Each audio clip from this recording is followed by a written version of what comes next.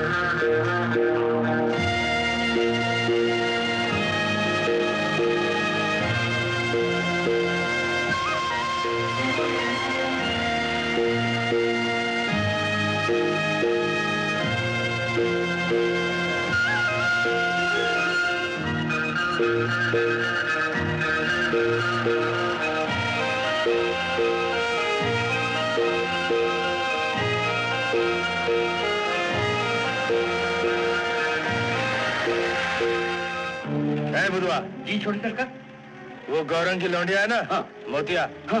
उसको उठा के लिया। लेकिन छोटी सरकार, इस साला जो बोलता हूँ कर, चल फुट, चल चल हाँ, हाँ। चल।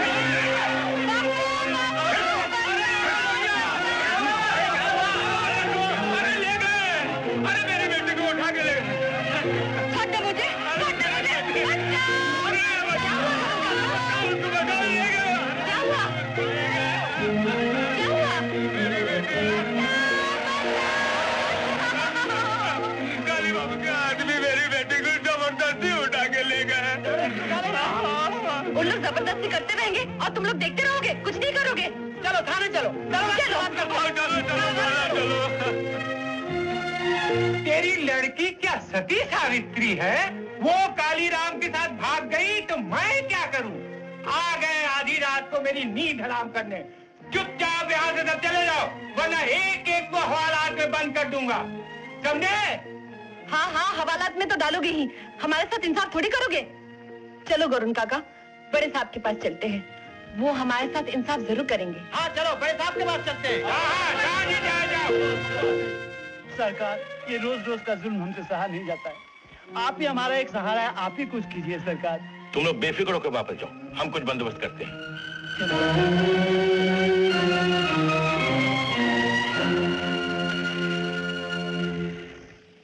हेलो, डीएसपी साहब बोल रहे हैं? नमस्ते मिस्टर साहब, कैसे हैं आप? क्या कालीराम ने सब कुछ किया है? कालीराम और उसका बाप सारे धंधे खुलेआम करते हैं, स्मगलिंग, काला बाजारी, दंगे फसाद।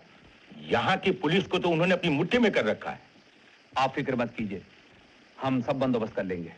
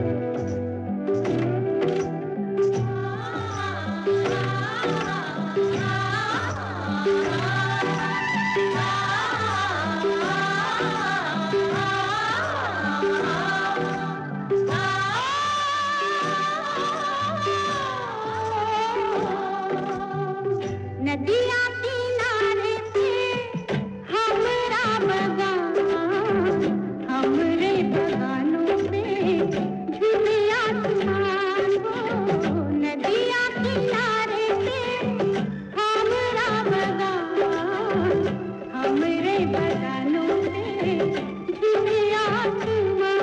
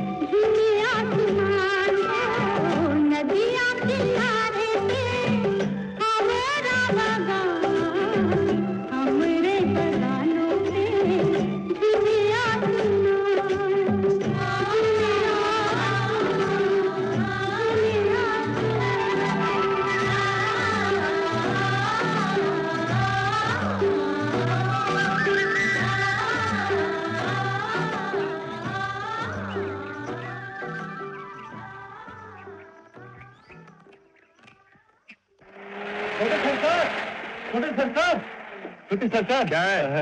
फौरन विलायती माल बोनी आपके हाथों हो जाए तो मेरी तकदीर फिर जाएगी। अबे सुबह सुबह दारू दिखाता है तू। अभी चाय के टाइम पे बदतमीज। आजा ठीक है रख दे।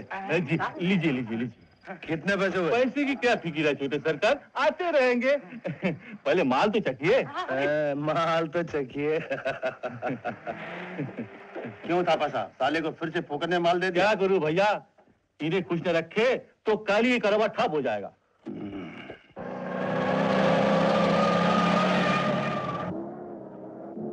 छोटे सरकार, ये प्रधान जी तो कहीं दिखाई नहीं दे रहे हैं, कहां तक चलना है? पुल तक चल के देखते हैं। वो देख कोई आ रहा लगता है।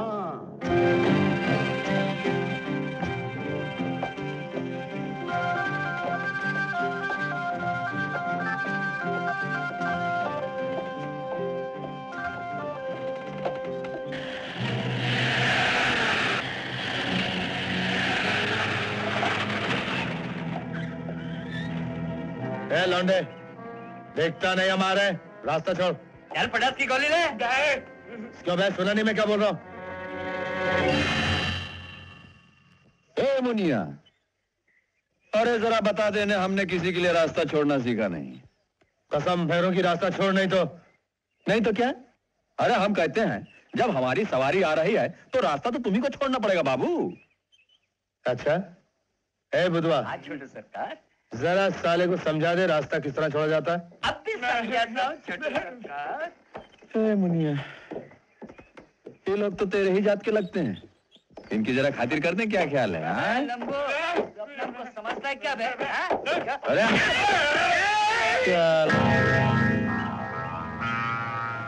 हरामजादे, तेरी ये हिम्मत, कसम भैरों की आज तेरी खाल खींच लूंगा। आप तो खामखा गुस्सा गए बाबूजी। अरे अरे हम कहते हैं ये बच्चों के खेलने की चीज नहीं है। हमारा लग जाएगी यार, क्या कर रहे हो? अरे अरे हम कहते हैं कि अरे पिद्दी तो आपकी कट गई बाबूजी। अब इसे आप अपने पीछे दुम की तरह लगा लीजिए और गांव में घूमते फिरिए, समझ गए? ये लीजिए। चल मुनिया। पिद्दी चिपकाना मत भूलना बाबू। हरामजादे तेरी तो। जाने दीजिए छोटे सरकार, चूहा मार के क्यों हाथ खराब कर रहे हैं? बगान में चलिए, वसूली करनी है, नहीं तो सब पगार लेके फूट जाएंगे। हाँ। ये लो 50 रुपए। नमस्ते। दे चल। अरे क्या हुआ? जो रहा छोटे की औलाद, सूद के रुपए दिए बगैर ही भाग रहा है। मुंशी जी कितना हिसाब हुआ इसका? हाँ, लोटन का हार 50 असल, 20 सूद, 70 रुपए। चला 70 रुपए निकाल पूरे। 50 पर 20 सूद। प्यारे लाल, माल लेते टाइम याद नहीं रहता है? चल निकल। क्यों लिए थे इतने रुपए? शराब पीने के लिए? नहीं, ये हफ्ता मेरा को माफ कर दे छोटे सरकार। इस हफ्ता क्यों? मैं हर हफ्ते माफ कर दूंगा। इस फुलझड़ी को मेरे पास भेज दे बस। ये लो तुम्हारा पैसा, चल तू यहाँ से। साली की अकड़ तो देखो, समझती क्या अपने आप को? पैसा फेंक के चलेगी। छोटे सरकार, मोहिनी भाग रही है। ए मोहिनी, ए मोहिनी, ए मोहिनी, भागती कहाँ है? पैसे निकाल। इस दफा माफ कर दो ना काली बाबू, हमारा बच्चा बहुत बीमार है, दवाई खरीदनी है। मैं तेरे बच्चे का बाप को माफ कर दूंगा। ए बुधा, छोड़ना नहीं किसी को, सबसे वसूल करना पैसे। क्या? मैं देख के आता हूँ बड़ा बाबू ऑफिस में आया कि नहीं। चल निकल। ये डायरी, फाइल। सब लेता हूँ, तू चिंता मत कर। बेटी ये तो बता, मेरी आंखें होती हुई मैं देख नहीं पाता, तू ये सब कैसे जान लेती है? कैसे जान लेती हूँ बताओ? हाँ? आँख बंद करो। आओ।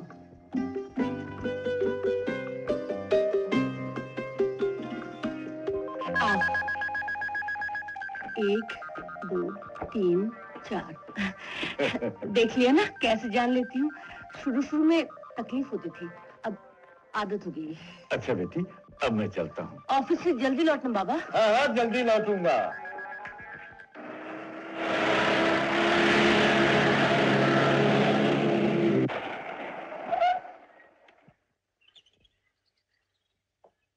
नमस्ते नमस्ते नमस्ते नमस्ते। ये लीजिए, मैं आप लोगों के लिए फॉरेन सिगरेट्स लाया हूँ, लीजिए। अरे लीजिए, शर्माइए मत, लीजिए, ये लीजिए।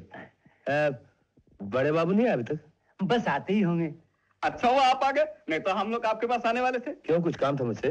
क्योंकि सामने पूजा का त्योहार है, आप ही सबसे बड़े सप्लायर हैं हमारे, इसलिए थोड़ा सा चंदा। अरे भाई, चंदा भी हम सबसे ज्यादा देंगे, लेकिन कसम भैरों की आपकी कंपनी ने हमारे इतने बिल रोक रखे हैं कि पैसे नहीं हमारे पास। आप हमें पैसा दिला दीजिए, हम भी चंदे से आपका मुंह भर देंगे। ठीक है ठीक है। अरे लो बड़े बाबू, बड़े बाबू। नमस्ते बड़े बाबू। नमस्ते। आप यहाँ काली बाबू? हाँ, पिताजी ने भेजा था आपके पास। पूजा त्योहार के दिन है ना, उन्होंने कहा था अगर आप बिल के पेमेंट्स कर दें तो। मैं मजबूर हूँ, आपके माल के खिलाफ बहुत सी शिकायतें हैं, मामला बड़े साहब तक पहुंच गया है। हमारे लिए तो बड़े साहब आप ही हैं, अगर आप चाहें तो। नहीं नहीं नहीं, मैं आपका बिल पास नहीं कर सकता। बेहतर है आप मिस्टर साहे से बात कीजिए। सुन लिया मोनी बाबू, मैं आपका बिल पास नहीं कर सकता, क्योंकि इनकी मर्जी चलती है ना। कसम भैरों की, मैं भी देखता हूं बिल कैसे पास नहीं होते। मुनिया, तू यहाँ आराम कर, मैं अभी आया।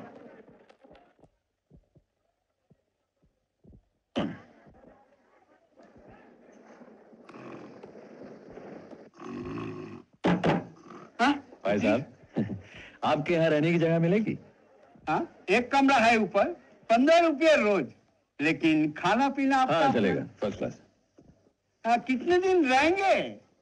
कुछ कह नहीं सकते साहब। हाँ? 10 दिन भी रह सकते हैं, 10 महीने भी रह सकते हैं। हम कहते हैं कि हमारा धंधा ही कुछ ऐसा है। समझ गया ना? काफी होशियार मालूम पड़ते हैं। ये लीजिए एडवांस। हाँ, थैंक यू सर। अच्छा, ये रहा मेरा बैग, इसे आप जरा मेरे कमरे में पहुंचा दीजिए। No problem. और एक छोटी सी तकलीफ देनी है आपको। हाँ? मनीराम ज्वेलर्स की दुकान कहाँ होगी? ये सीधे चले जाइए, बाजार का मोड़ पर ही है। शुक्रिया, मैं अभी आया। ए चंदी, साहब का सामान ऊपर कमरा में रख दे।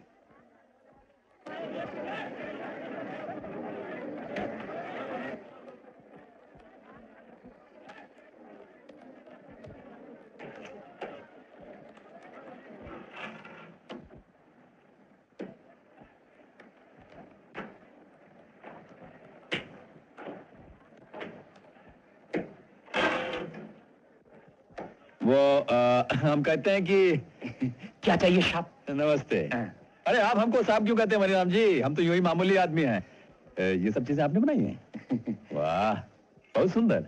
इस इलाके में ये चीजें अकेला मैं ही बनाता हूँ। हाँ, मैंने आपका नाम काफी सुन रखा है, इसीलिए तो मैं यहाँ आया हूँ। अच्छा? सुनिए, मेरे पास कुछ माल है। अच्छा? ये देखिए, सोने की बिस्किट। आहिस्ते बोलिए, कोई सुन लेगा तो सीधा 1.25 लाख की हवेली का रास्ता देखना पड़ेगा। लेकिन ये तो 2 नंबर का माल है। अरे कैसी बातें करते हैं मनीराम जी? बॉर्डर के उस पार से 2 नंबर का माल नहीं आएगा तो और क्या आएगा?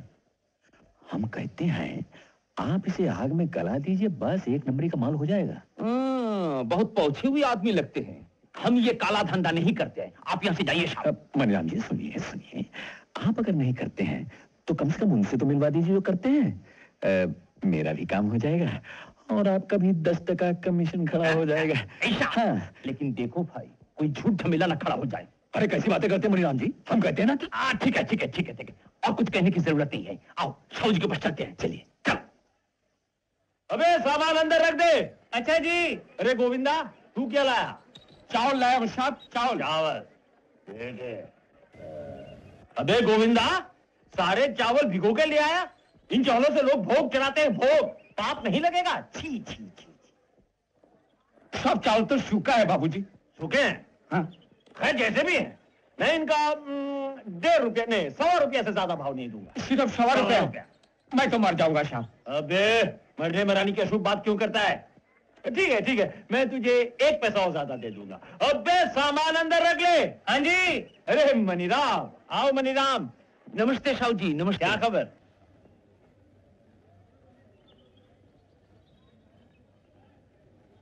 ये कौन? माल लाया है। हाँ समझ गया। आइए अंदर आइए। आइए बैठे बैठे। मैं जरा दरवाजा बंद कर लूं।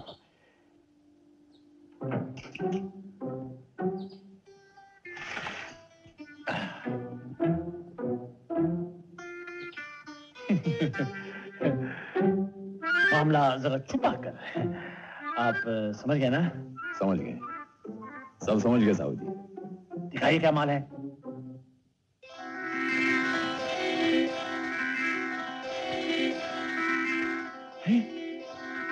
सोने की बिस्कुट।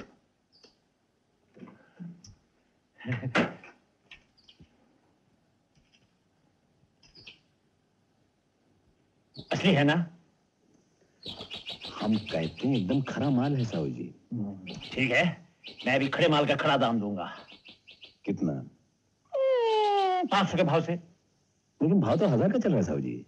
वो तो है, मगर ये छुपा के वाला माल है ना, इसका दाम। काफी समझदार मालूम पड़ते हैं आप। चलिए रुपया निकालिए। रुपया निकालिए।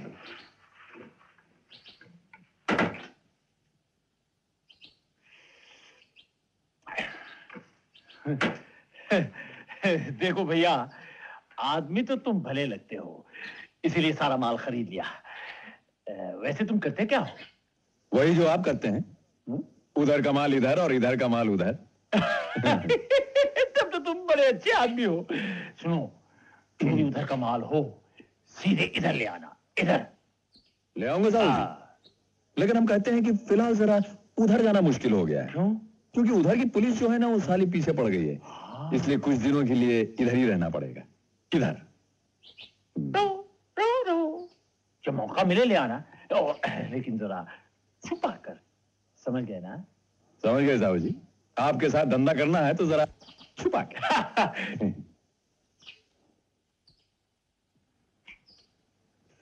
अच्छा, तो हम कहते हैं कि चलें? सलाम साहब। अरे आइए आइए प्रधान साहब। नमस्ते साहब। नमस्ते। काली आज सुबह आपको लेने गए, आप आए नहीं, तो कहिए तबीयत कैसी है?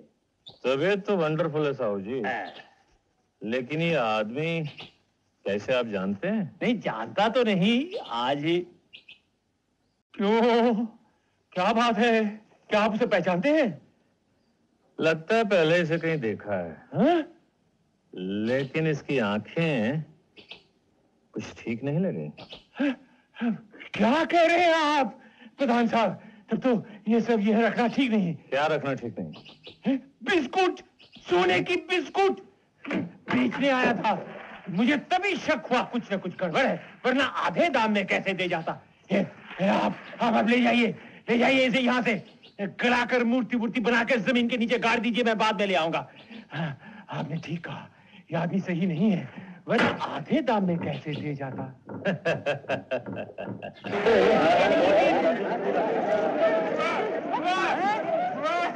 फुलवा रानी, अरे चूड़ियां खरीद रही है क्या? फुलवा रानी, कहाँ चली? कसम भैरों की एक बार हाँ बोल दे, दुल्हन की तरह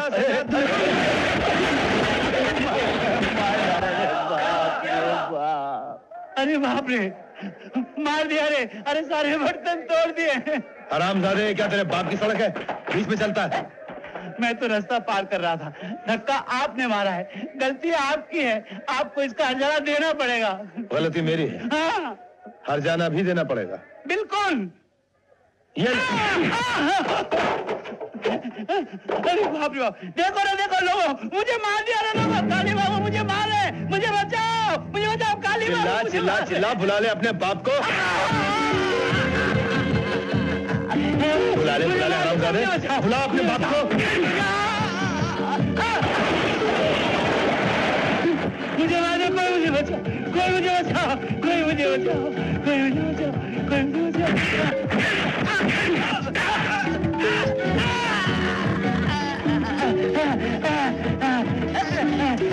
अरे बाप रे। वाह, आपका हाथ तो बहुत मजबूत है। हाथ खराब हो जाएगा, जेब में रख लीजिए। तुम? हाँ, हम कहते हैं आपकी वो दुम कहाँ गई, वो पिद्दी? पिद्दी के बच्चे, अभी मजा चखाता हूं। अरे बाबूजी, आप तो बेकार में गर्म हो रहा है। लीजिए, और डाला ना तरबूज। अरे कसम भैरों की मार मार के दुम्बाना बना दिया, मेरा नाम भी काली नहीं।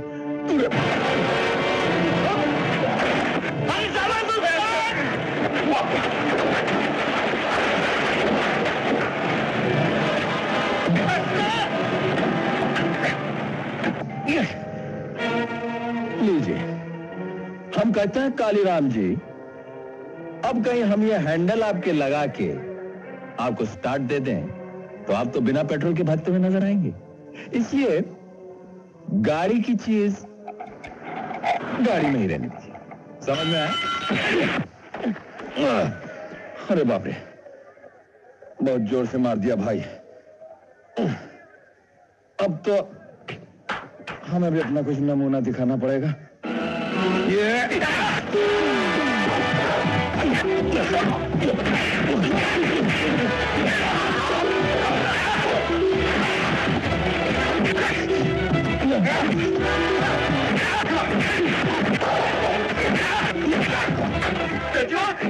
तो सारा भारी पड़ गया।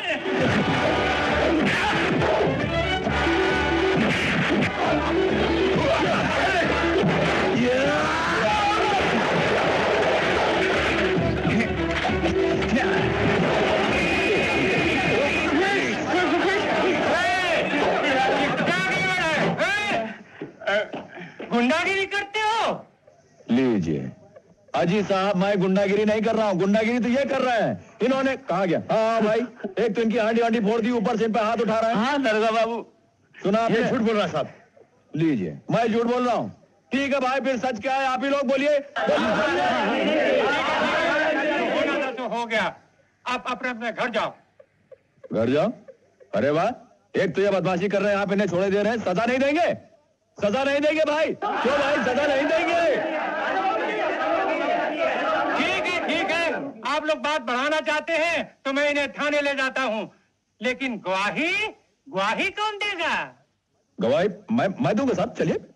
लेकिन इससे पहले इस बेचारे की जरा दवा दारू का इंतजाम कर दीजिए ना। हाँ, इसे डॉक्टर के पास ले जाओ और फर्स्ट एड करा के थाने ले आओ। हाँ, हम कहते हैं बाबूजी आपको भी कुछ दवा नहीं, ठीक है, चलिए काली बाबू, फिक्र की कोई बात नहीं, आइए। कुछ मामला कुछ गड़बड़ नजर आता है, चल बड़े सरकार को खबर करते हैं।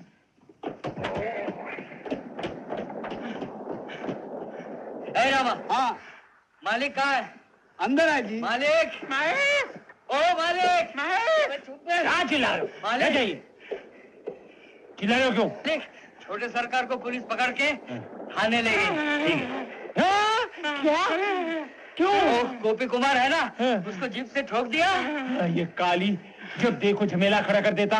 थाना, पुलिस, गोपी कहाँ है? चुप है, उसको दवा करने ले गए। चलो चलो, जल्दी चलिए थाने। थाने नहीं, फिर पहले गोपी के पास। चलिए।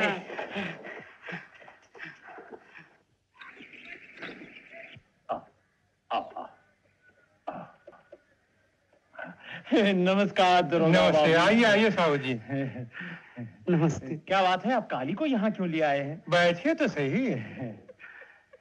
खबर मिली, मैं भागता चला आया। अच्छा। बेचारा गोपीनाथ, चोट लग गई। मगर इतनी सी बात के लिए आप काली को यहाँ क्यों ले आए हैं? तिल का तार बना दिया। हम कहते हैं ये तिल का तार नहीं, ये तो सीधा साधा फौजदारी का मामला है। तुम इधर यहाँ कैसे? घबराने की कोई बात नहीं है साहू जी, हमारा आपका मामला जो है वो हमने बहुत छुपा के रखा हुआ है। ये तो और ही मामला है। काली बाबू ने एक तो गोभी को गाड़ी से धक्का दिया, उसका सारा सामान तोड़ दिया, ऊपर से उसका थोबड़ा बिगाड़ दिया। हम कहते हैं उसका थोबड़ा ही बिगाड़ दिया, इसीलिए हम इन्हें पुलिस स्टेशन ले आए केस लिखाने। बोले ठीक किया कि नहीं किया? अरे नहीं नहीं, काली ऐसा कर ही नहीं सकता, वो तो बहुत शांत स्वभाव का लड़का है। अच्छा, बहुत शांत स्वभाव का लड़का है। हाँ गोपीनाथ, बोलो बोलो, काली बाबू ने तुमको पुचकारा था या मारा था? बोलो बोलो बोलो। जोर से बोलो भाई, गोपी जरा ऊंचा सुनता है। ऊंचा सुनता है? अच्छा, तो इस बीच आपने उसे बहरा भी बना दिया। तुम अपनी बकवास बंद करो, जिसको चोट लगी है उसी को बोलने दो। बोलो गोपी। हाँ हाँ बोलो गोपी। हाँ हाँ हाँ बोलो गोपी, क्या हुआ था? हुजूर अपने ही है, डरने की कोई बात नहीं। हजूर माई बाप, हमें कान से सुनाई नहीं देता। काली बाबू ने हॉर्न बजाया और हम सुन ना सके, हम खुद ही गाड़ी के आगे चले गए। हमारा नसीब ही खराब है, बर्तन भांडा टूट गया, गलती हमारी है। इसमें काली बाबू का कोई कसूर नहीं। लीजिए और सुनिए। अरे हम कहते हैं भैया गोपीनाथ, इन्होंने अगर तुम्हारा थोबड़ा बिगाड़ा नहीं तो तुम्हारे थोबड़े का नक्शा कैसे बदल गया? हम खुद ही पत्थर से टकरा गए थे, इसलिए चोट लग गई। कान से तो अच्छा खासा सुन लेते हो। ये बैरा बनने के लिए कितने पैसे मिले थे? तुम चुप रहो।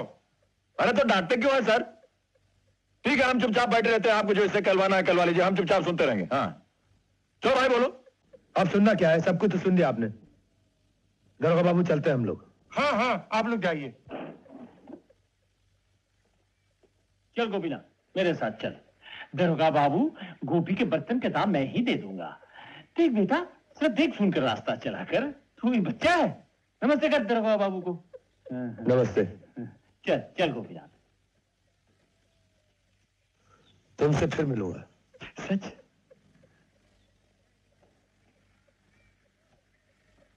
छोड़ दिया आपने इसे? वाह, खूब इंसाफ किया आपने।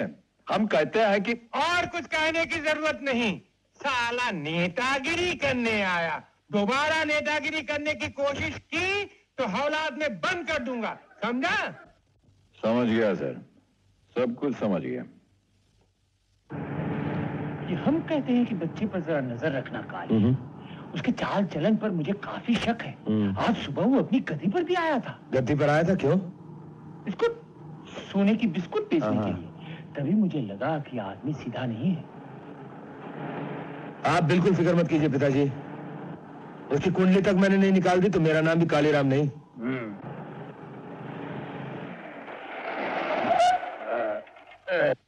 जय बाबा गणेश।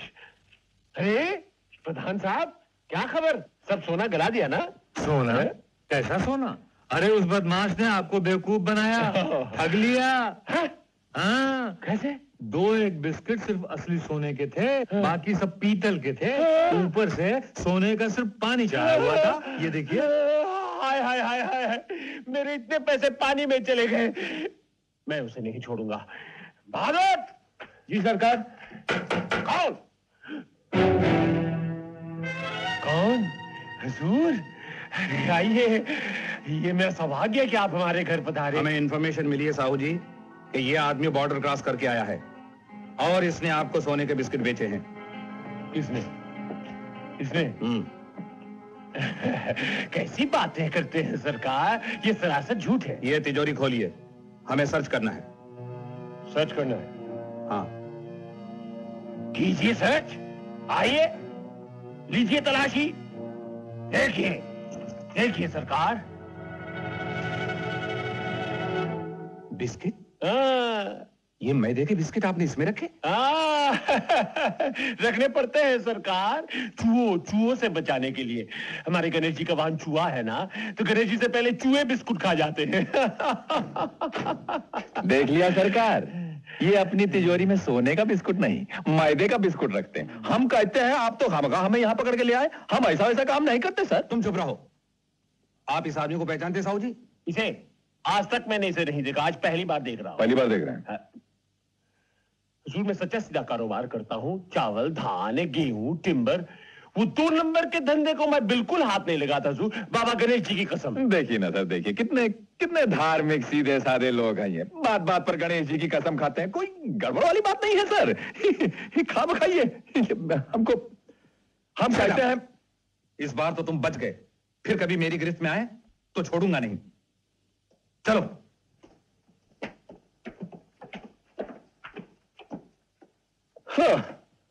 अजीब झूठ झमेला है ये तो। बताइए कोई माने है इसका? अच्छा साहब जी, हम चलते हैं। तुम कहाँ जा रहे हो? फट जाएगा कपड़ा फट जाएगा। छोड़ दीजिए, छोड़िए ना। मेरे पैसे वापस करो। पैसे? कैसे पैसे? कैसे पैसे? वही जो पीतल तुम सोने के दाम बेच गए थे मेरे पास। वो लेकिन अभी तो आप बड़े साहब से कह रहे थे कि आप ये कारोबार करते नहीं हैं, और अब आप कह रहे हैं कि अच्छा हो जो चुप खामोश। बहुत होशियार समझते हो अपने आप को ना। टांग तोड़ दूंगा तुम्हारी। टांग? हाँ, वो तो आप कर सकते हैं साहू जी। पुलिस स्टेशन में आपका कमाल तो देख ही लिया है। वाह, क्या हाथ दिखाया आपने। हाँ, सब के सब आपकी मुट्ठी में बंद है। चलो, जय बाबा गणेश। साला हरामजादा। पुलिस को हवा लग गई है साहू जी, जरा होशियार रहिए। हाँ, होशियार तो रहूंगा, मगर मेरा इतना पैसा बेकार डूब गया। हाय हाय हाय हाय हाय हाय हाय हाय हाय हाय हाय हाय। अरे दीदी, घूमने निकली हो? कौन? फुलवा? हाँ। नहीं, ऐसे जरा टॉमी को लेके। तेरी छुट्टी हो गई क्या? हाँ। तो फिर घर चलना, तेरे लिए मिठाई रखी है। अच्छा, चल। हाँ, चल।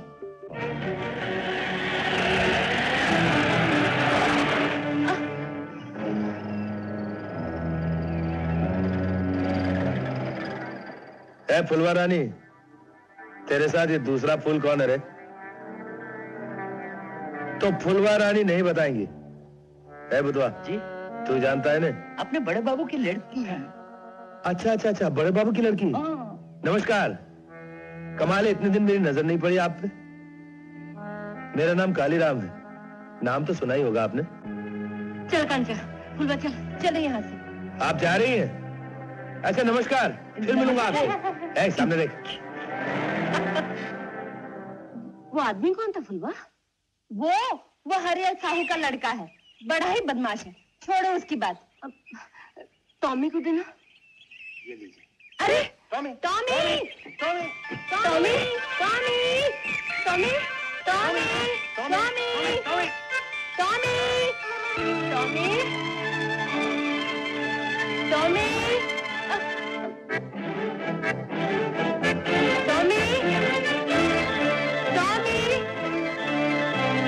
टॉमी टॉमी कौन?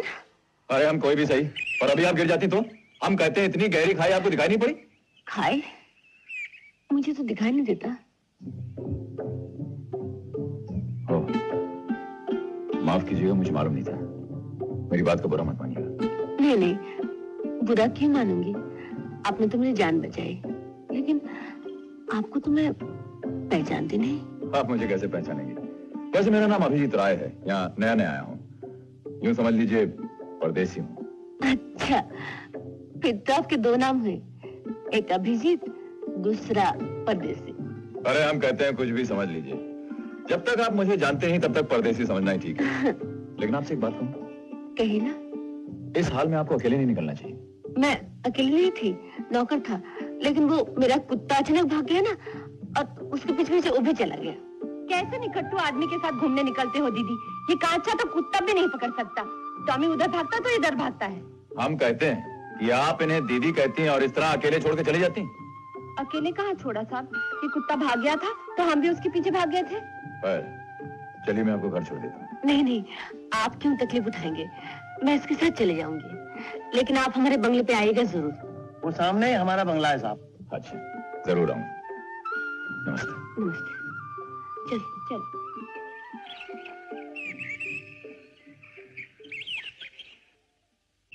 फुलवा, वो साहब कौन थे? पहले तुमने कभी देखा उनको? हाँ दीदी, इन बाबू को एक बार बाजार में देखा था। वो काली है ना, उसने अपनी गाड़ी से गोपी कुमार को ठोकर मारी। हाँ? और ऊपर से मारपीट करने लगा। तब ये बाबू आए और आते ही काली की छुट्टी कर दी। तू सच कह रही है? हाँ दीदी, मैंने अपनी आंखों से देखा है। काली तो उनके सामने गिद्दड़ दिखता है। बाबू क्या दिखते हैं? ये ऊंचा कद, बड़ी बड़ी आंखें। एक बात कहूँ दीदी? क्या? जब वो तुम्हारे पास खड़े हुए थे तो तुम दोनों की जोड़ी कितनी जच रही थी। चुप, मार खा ली। अच्छा अच्छा, आपको मिस्टर घोष ने भेजा है? चलिए, आपके बहाने मिस्टर घोष ने याद तो किया। We are very very old friends. जी हाँ, उन्होंने बताया मुझे आपके अच्छा, बारे में। आपने मुझे बुलाया सर? जी हाँ, आपसे मिलिए। आप हैं मिस्टर अभिजीत और आप हैं सुरेश बाबू, हमारे यहाँ के चीफ अकाउंटेंट। हमारे बहुत पुराने दोस्त ने इन्हें यहाँ भेजा है। कुछ दिनों के लिए आप इसी शहर में रहेंगे।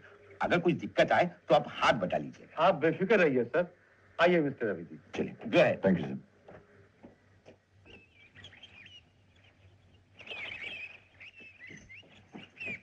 अरे दीदी, माला किसके लिए बना रही हो? ऐसे ही। ऐसे ही? कहीं वो तो नहीं आ रहे हैं? वो कौन? वही परदेसी बाबू। मार खाएगी तुम मुझसे, भाग जा। ठीक है, हम जाते हैं, लेकिन कहीं वो परदेसी बाबू मिल गए तो हम उन्हें कह देंगे कि हमारी दीदी माला लिए बैठी हैं।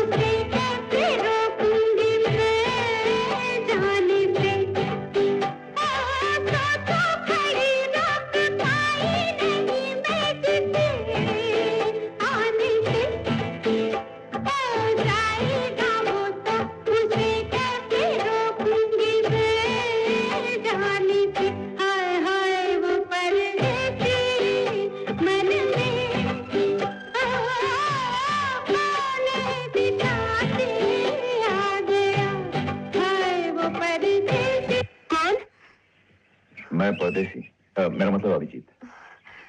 आप कब आए? बस इधर से गुजर रहा था, आपका गाना सुना और रुक गया। बहुत अच्छा गाती हैं आप।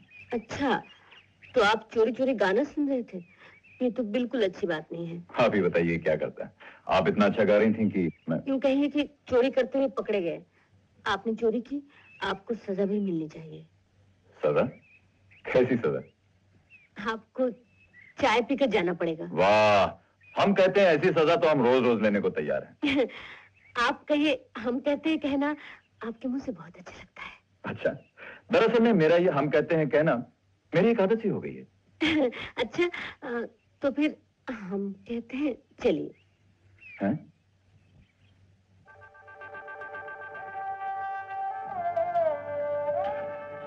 आपको देखकर सचमुच बहुत ताज्जुब होता है। दुख नहीं होता? दुख? क्यों? अंधी हूं ना, इसलिए। नहीं, बल्कि मुझे तो बड़ी खुशी होती है। जिंदगी की इतनी बड़ी नियामत खोने के बाद भी आपने अपने जीवन में कभी अंधेरा नहीं आने दिया। हंसी खुशी सब कुछ अपना लिया, किसी से कोई शिकायत नहीं की। शिकायत करने से जब कोई लाभ ही नहीं है तो उसे मान लेना ही अच्छा है। इसलिए मैं अपनी अंधेरी दुनिया में अकेले खुश हूँ। क्या फायदा शिकायत करने से? अरे अमजद बाबू, नमस्ते। बैठिए बैठिए। ये है मेरी बेटी रजनी। परिचय हुआ इससे? जी हाँ। बाबा, यही है वो जिन्होंने उस दिन मुझे बचाया था। अच्छा अच्छा, आप नहीं जानते कितना बड़ा उपकार किया है आपने मुझ पर। कैसे शुक्रिया अदा करूं? अरे क्या कह रहे हैं आप, शर्मिंदा मत कीजिए मुझे। रजनी मेरी एकलौती बेटी है, भगवान ने इसे आंखें नहीं दी। ये सब क्या कह रहे हैं? लगता है आप कुछ खा नहीं रहे हैं। नहीं, इतना सब कुछ तो खाया मैंने। अच्छा, मैं चलूं? इतनी जल्दी? हाँ, जरा जल्दी है आज। अच्छा रजनी जी, चलिए मैं आपको बाहर तक छोड़ा हूँ। चलिए।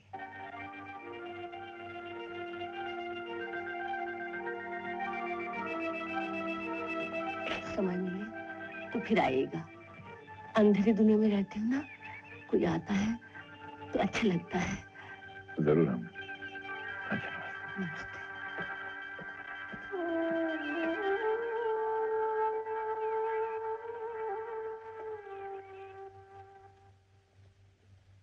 देखिए मणि बाबू, साहू एंड कंपनी के बिल्स पे बहुत गड़बड़ है।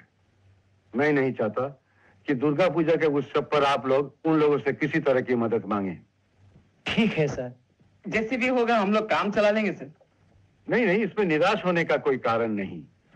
मैंने मिस्टर सहाय साहब लोगों के लिए 5,000 रुपया सैंक्शन करवा दिया है। तो कोई कमी नहीं होगी सर, पूजा हम लोग बड़ी धूमधाम से मनाएंगे। ठीक है, तो ऐसे ही कीजिएगा। जाइए।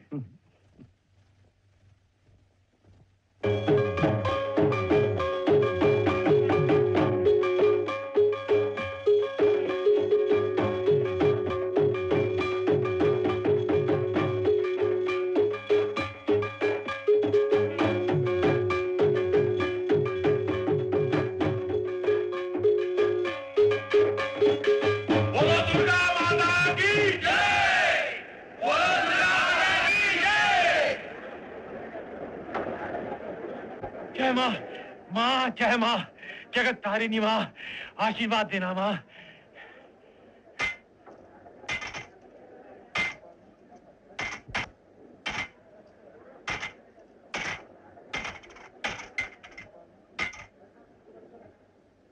अरे सर, मैं देवी के दर्शन के लिए आया था, आपके दर्शन हो गए, मेरी पूजा सफल हो गई। क्या हाल चाल है शाहू जी? सब आपकी कृपा है हुजूर। एक प्रार्थना थी। प्रार्थना? जी हाँ, उस 70,000 का एक बिल लटका हुआ है, उसका पेमेंट करवा देते तो गरीब की रोटी चलती रहती। ये कोई वक्त है पेमेंट की बात करने का? त्योहार का दिन है, खाइए पीजिए मौज कीजिए, दफ्तर की बात दफ्तर में कीजिए। अच्छा जरूर, मैं दफ्तर में ही मिलूंगा। अच्छा बड़ा बाबू, मैं जाता हूँ। और तो सब ठीक है, अगर कुछ जरूरत पड़े तो देख लीजिएगा। अच्छा बड़े बाबू, मैं दफ्तर में हाजिर होता हूँ। माँ, बिल का पेमेंट करवा दे माँ। नमस्कार। नमस्ते। आप पूजा देखने आए हैं? हाँ, पहली बार देख रहा हूँ। बहुत अच्छा सजा हुआ है। ये सब कुछ मजदूर लोग करते हैं। अभी इनका प्रोग्राम शुरू होने वाला है। अच्छा? हाँ, देखिएगा, बहुत अच्छे नाचते हैं। चलिए देखते हैं। चलिए। आओ दीदी। नमस्ते बाबूजी। नमस्ते। क्यों रे फुलवा, तुम लोगों का नाच गाना कब शुरू होगा? नाच कैसे होगा दीदी, वो देखो ना, बाबू और मदना दारू पी के दूध पड़े हुए हैं। पी सर, पी और पी। ढोल कौन बजाएगा? अरे वाह, ढोल बजाने वाला नहीं है तो क्या नाच नहीं होगा? ढोल के बिना नाच कैसे जमेगा दीदी? हम कहते हैं हम कोशिश करें। आप? हाँ? आप ढोल बजाएंगे? बजा सकेंगे? हाँ देखिए ना। अरे भैया जरा ढोल इधर लाना। छोटे सरकार, इसको पी के देखिए, इसमें वो तामा घिसा।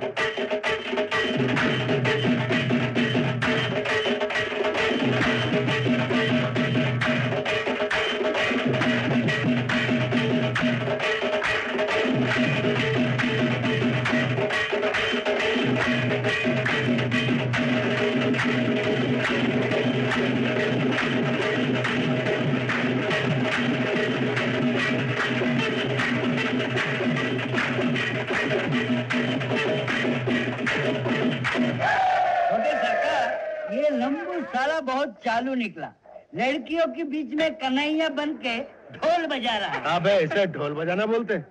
ये तो मरी खाल पीट रहा, मरी खाल। उस्ताद तुम बजा के बताओ। दिखा दो। हाँ? रास्ता बना। हट जाओ,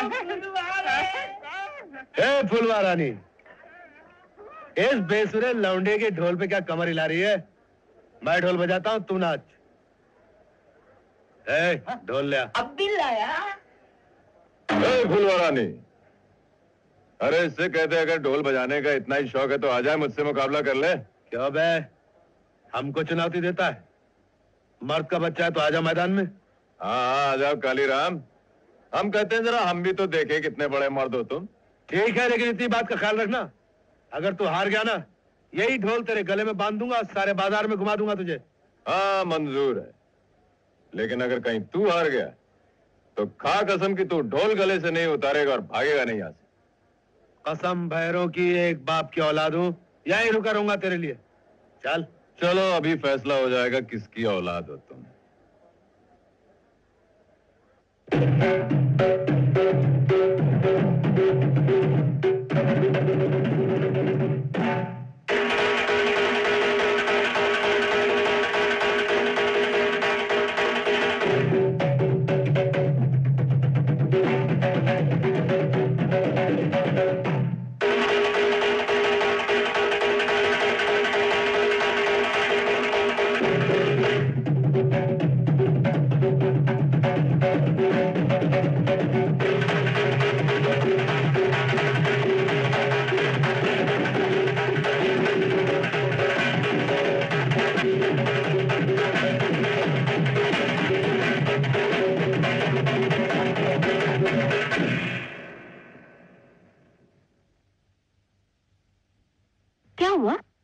दीदी, कालीराम का ढोल फट गया। कालीराम का ढोल फट गया।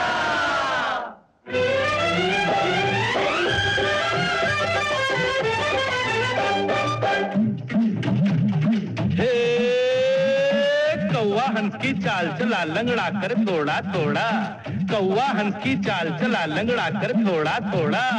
एक गधे ने कोशिश की वो भी बन जाए घोड़ा। देखो ताल न टूटे हमारी चाल न टूटे, और देखो ताल न टूटे हमारी चाल न टूटे। ताल न टूटे चाल न टूटे डुम डुम डुम डुम। अरे काली राम का खुल गया पोल, बीच बजरिया फट गया ढोल, हो गया उसका डब्बा गोल। बोल हरि बोल हरि बोल हरि बोल, बोल हरि बोल हरि बोल हरि बोल। जिसका काम उसी को साधे और करे तो ठेंगा बाजे। काली राम का खुल गया पोल, बीच बजरिया फट गया ढोल, हो गया उसका डब्बा गोल। बोल हरि बोल हरि बोल हरि बोल, बोल हरि बोल हरि बोल।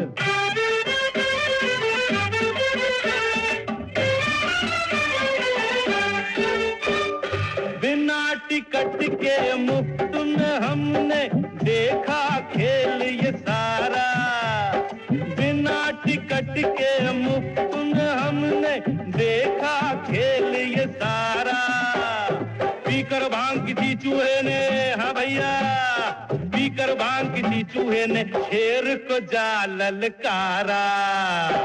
ये तो वही बात हुई जी, ये तो वही बात हुई जी, छोटा मुंह और बड़े बोल। काली राम का खुल गया बोल, बीच बजरिया फट गया ढोल, हो गया उसका डब्बा गोल। बोल हरि बोल हरि बोल हरि बोल, बोल हरि अरे बोल हरि हरि बोल।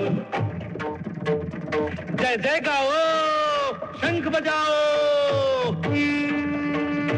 शीश झुकाओ, शीश झुकाओ।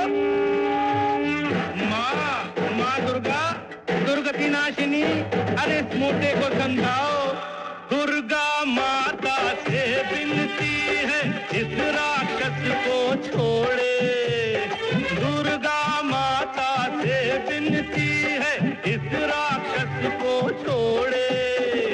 हे मोटा महिषासुर जैसा इसकी गर्दन तोड़े।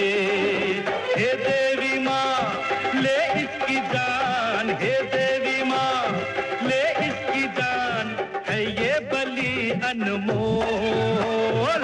काली राम का खुल गया पोल, बीच बजरिया फट गया ढोल, हो गया उसका डब्बा गोल।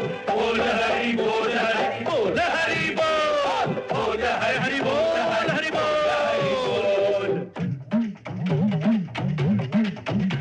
अरे बाजी हारा ये बेचारा, अरे शर्म का मारा।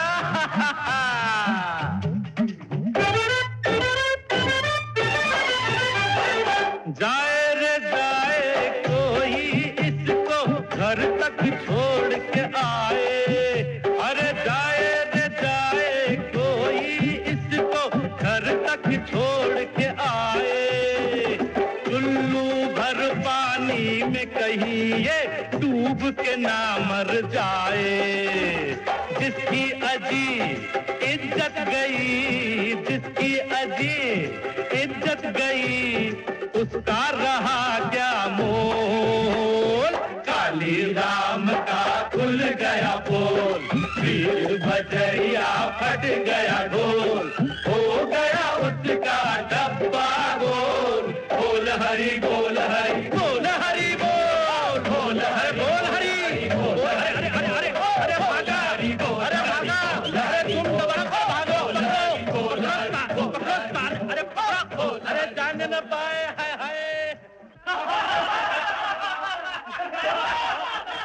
तू इतना गर्म क्यों हो रहा है बेटा? ढोल फट गया तो फिर मर जाएगा, लेकिन धंधा डूब गया तो सब चला जाएगा। बड़ी बातें सोच बेटा, और बड़ी बातों के लिए बड़े बाबू को अपनी मुट्ठी में रख। पर्व त्योहार के दिन है, इसी बहाने बड़े बाबू की मुट्ठी गर्म कर दे और उनकी लड़की के लिए साड़ी वाड़ी ले जा। उस लड़की के लिए? अरे वो लड़की तो महापाजी है। इधर हमारा ढोल फट गया, उधर वो दांत निकाल निकाल के क्या हंस रही थी। लड़कियां ऐसी हंसती है बेटा, हंसने दे उसे। इस वक्त सब कुछ बर्दाश्त कर जा और तू अपना फंसा पैसा निकाल ले। गुस्सा थूक दे बेटा, और कल ही सुबह उनके बंगले पर चला जा, समझा?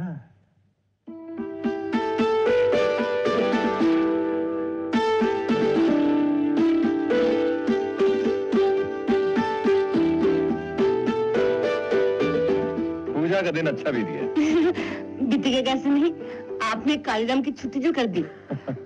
जरा धीरे चलिए ना, इतनी जल्दी में क्या है? घर में कोई इंतजार कर रहे हैं क्या? अरे हमारा कौन इंतजार करेगा?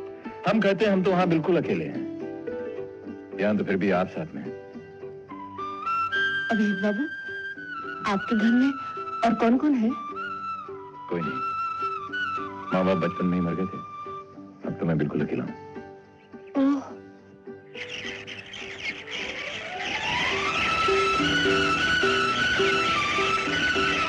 अरे इतने पंछी। हाँ, सर्दियां शुरू होते ही ये पंछी दूर देश से यहाँ आ जाते हैं।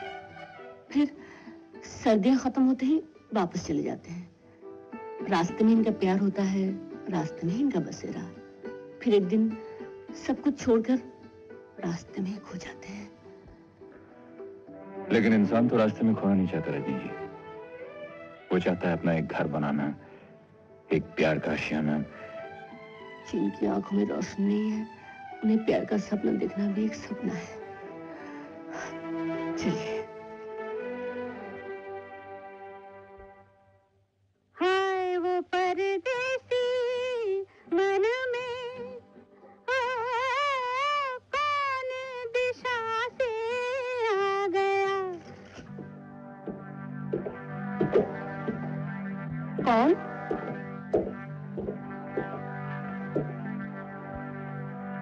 कौन? डर गए क्या? कसम भैरों की मैं कोई बाघ या भालू नहीं हूँ। कालीराम हूँ, कालीराम। यहाँ क्यों आए हैं? किस लिए आए हैं? अरे तुम्हारे घर आए हैं। बैठने के लिए बोलो, दो मीठी बातें करो। तुम पूछती हो किस लिए आए हो, क्यों आए हो? वो साला हम कहते हैं कि औलाद जब भी आता है उसकी तो बड़ी खातिर होती है, और हम आए हैं तो क्या बकवास किए जा रहे हैं आप? मैं यहाँ बकवास करने के लिए नहीं आया रजनी, मैं बड़े जरूरी काम से आया। यहाँ आपका कोई काम नहीं है काम है। देखो ना, तुम्हारे लिए एक अंग्रेजी साड़ी लाया हूँ, बहुत सुंदर। इसने कहा था आपको लाने के लिए, मेहरबानी करके वापस ले जाइए। जाइए। क्या हुआ बेटी? बाबा, क्या हुआ? देखो। काली बाबू, आप यहाँ? मैं यहाँ बहुत जरूरी काम से आया था, लेकिन कुछ बोलने से पहले इन्होंने चीखना चिल्लाना शुरू कर दिया। क्या है कि पिताजी ने पूजा के मौके पर इनके लिए एक इलायची साड़ी और आपके लिए कुछ नकदी मिठाई खाने के लिए भेजी थी। साहू जी को मेरा नमस्ते कहिएगा, लेकिन इन चीजों की मुझे कोई जरूरत नहीं। ले जाइए ये सब। वाह, बाप बेटी दोनों एक ही सुर में बात करते। कसम भैरों की बड़े बाबू, 2000 रुपए पूरे ले लीजिए, और बिल पास करने के बाद रिश्वत देना चाहते हैं आप? पैसे के जोर पर आप हमारा ईमान और धर्म खरीदना चाहते हैं, अपनी तरह नीच और जानवर बनाना चाहते हैं। क्या कहा? मैं नीच हूँ, जानवर हूँ? उससे भी बदतर हैं आप। बस बस, बहुत हो गया। बड़े बाबू, इस लड़की को मना कीजिए, समझा दीजिए कि जबान को लगाम दे, वरना। तू जरा चुप रह बेटी। काली बाबू, ऑफिस की बात ऑफिस में कीजिएगा। मेहरबानी करके अब आप चले जाइए यहाँ से। मैं यहाँ रहने के लिए नहीं आया था। आप पैसे लेंगे, काम करेंगे, नहीं लेंगे, नहीं करेंगे। आंखें दिखाने की कोई खास जरूरत नहीं है। कसम भैरों की, कालीराम किसी की बकवास सुनने का आदी नहीं, चाहे वो लौंडिया क्यों ना हो। इस बात को याद रखिए।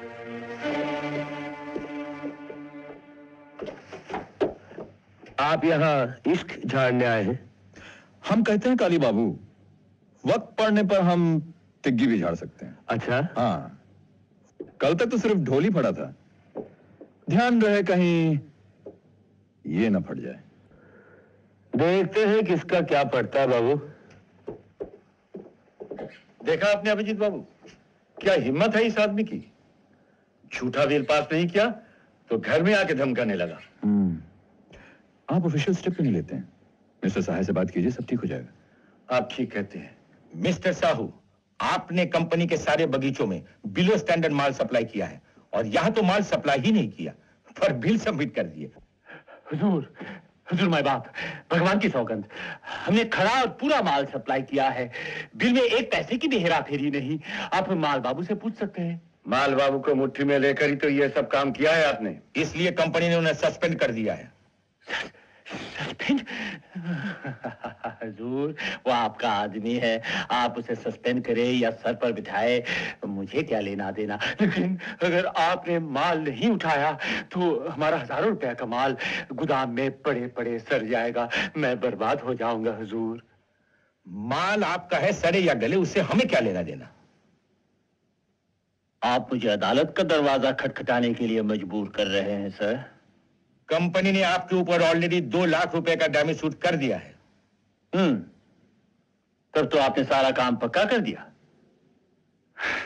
कि मेरी बात भी सुनिए हुजूर, मैं ये अन्याय बर्दाश्त नहीं करूंगा। आप जा सकते हैं। नमस्ते सर। नमस्ते बड़े बाबू। बड़े बाबू, इनसे जरा होशियार रहिएगा। अच्छा भला सदा हुआ धंधा था, न हींग लगती थी न फिटकरी, रंग भी चोखा आता था। लेकिन जब से वो शैतान का बच्चा सुरेश बाबू आया है, सारा कारोबार चौपट हो गया। अगर उसे जल्दी नहीं भगाया तो भूखों मरना पड़ेगा। आप फिक्र मत कीजिए पिताजी, कसम भैरों की, अगर उसे कुत्ते की मौत नहीं मारा ना, मेरा नाम भी काली नहीं। तू कर सकेगा? क्यों नहीं? जा अपना काम शुरू कर दे। बाबा गणेश, जोर से हवा करना। लोटन भैया, अरे ओ लोटन भैया, घर में हो क्या? ए हरामखोर, तू यहाँ क्यों आया रे? गाली देती है, दे, लेकिन थोड़ा प्यार से दे। छोटे सरकार आए हैं तेरे बाप से मिलने। आज लगे तेरे छोटे सरकार को, निकल यहाँ से, नहीं तो झाड़ू मार कर मुंह तोड़ दूंगी। ये देखो ना। अरे बुधुआ, तू यहाँ? लोटन भैया, छोटे सरकार ने तुमको बुलाया है। हम क्या तुहार छोटे सरकार के नौकर हैं कि बुलाए और हम चल दिए? अरे नाराज काहे को होते हो? बात है। क्या बात है? बात तो सुनो। ये बात है, ये बात है।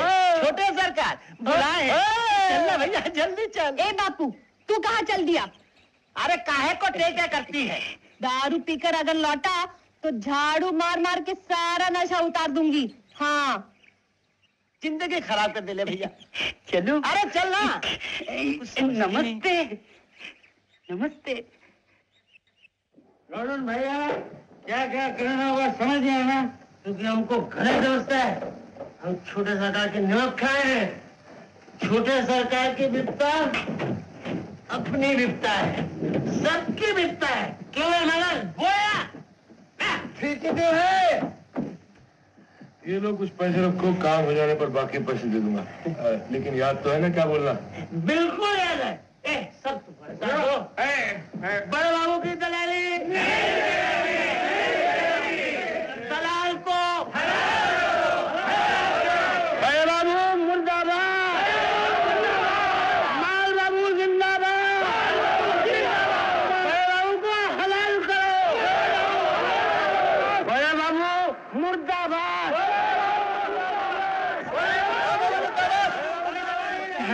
छोटे सरकार, बड़े बाबू की हो गई छुट्टी।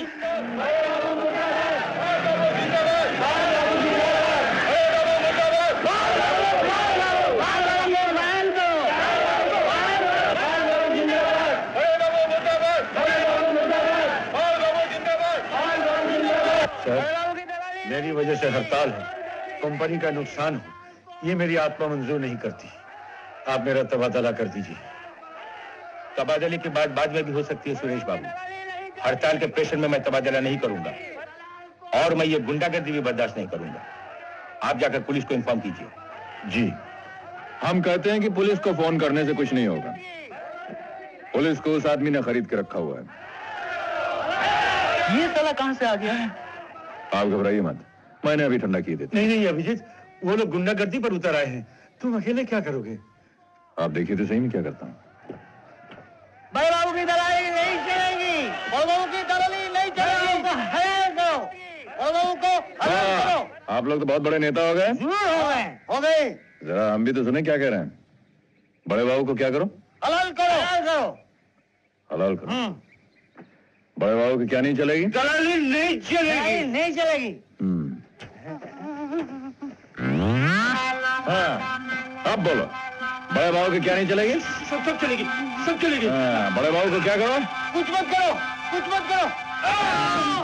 साला शराब पी करके उसका पैसा खा करके यहाँ हड़ताल करने चले आए। 5 मिनट के अंदर अगर काम पे नहीं लौटे तो गोली चला कर जा काम पे जा।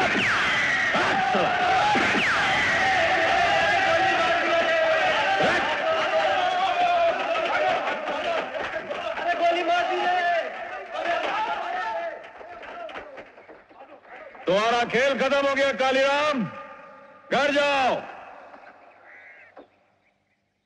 यहां दलाली करने आओगे तो हलाल हो जाओगे। साला हड़ताल करवाने आया था, बड़ा अमजद। शेर की खाल पहना देने से किधर शेर नहीं बन जाता। तूने क्या समझा? बेईमान लोग तेरे लिए हड़ताल करेंगे, कंपनी से टक्कर लेंगे। अगर मुझे मालूम होता कि ये सब नमक हरामी करने वाले हैं, तो क्या इनको अपने साथ ले जाता मैं? ऐसे ले जाते ने, हाथ से लाखों का ठेका निकल गया, हजारों के बिल मारे गए। नहीं है, सुन सुन, कुलियों को जो रुपया दिया है ना, इसी हफ्ते सूद समेत वसूल कर। इन लोगों से कोई लेन देन नहीं रखेंगे, समझे? समझ गया। कसम भैरव की एक एक को सीधा कर दूंगा।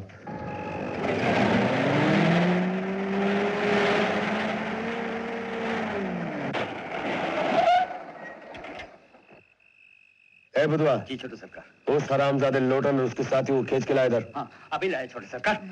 चल मेरे साथ। लोटन, अबे ओ साले लोटन, चल तेरे को छोटे सरकार ने बुलाया। कौन छोटे सरकार?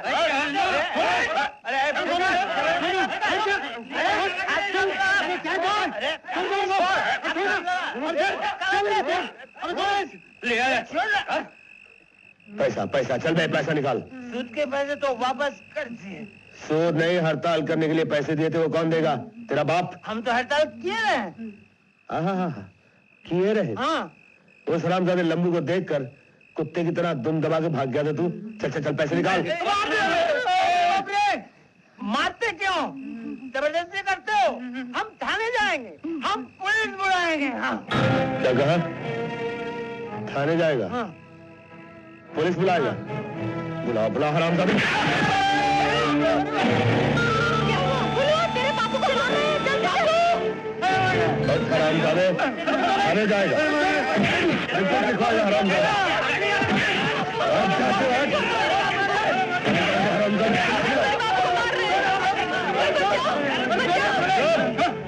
है बुधवा, सारी बस्ती को आग लगा दे। अभी लीजिए छोटे सरकार।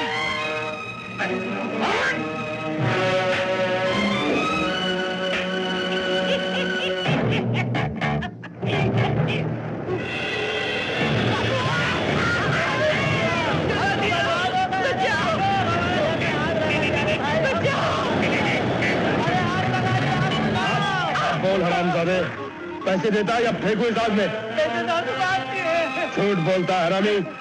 अगर कल सुबह तक मेरे पैसे मुझे नहीं मिले ना, कसम भैरू की, तेरी बेटी को उठा के ले जाऊंगा। चल बुधवा चल।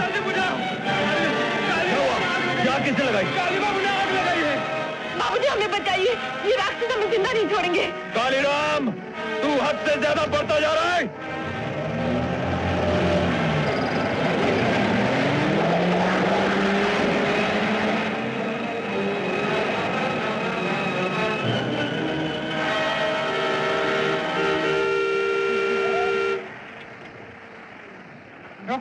ओह माय गॉड, ये आग लगाई किसने? ये सरासर जुल्म है। काली बाबू ने हमें लूट लिया सरकार, हम आग लगा दी, हमें बर्बाद कर दिया सरकार। समर बाबू, ये देख रहे हैं आप? जी हाँ देख रहा हूँ। I want you to take proper action for it. जी हाँ, लेकिन काली बाबू गए कहाँ? काली क्या गिरफ्तार होने के लिए यहाँ बैठा रहेगा? समर बाबू, गोपी कुमार की तरह आप इतने लोगों को बहरा नहीं बना सकते हैं। जाइए काली को ढूंढिए। समर बाबू। हाँ जी हाँ, मैं देखता हूँ मैं क्या कर सकता हूँ। चलो भाई जीप रिवर्स करो। सुरेश बाबू, मैं लोटन को लेकर हॉस्पिटल जाता हूँ, आप ऑफिस में जाइए। आज ही रात को इस रिपोर्ट को बनाकर कल सुबह हेडक्वार्टर भेजना पड़ेगा। ठीक है, चलो लोटन। अभिजीत तुम चलोगे मेरे साथ? आप चलिए सुरेश बाबू, मैं जरा काली की खबर लेके आता हूँ।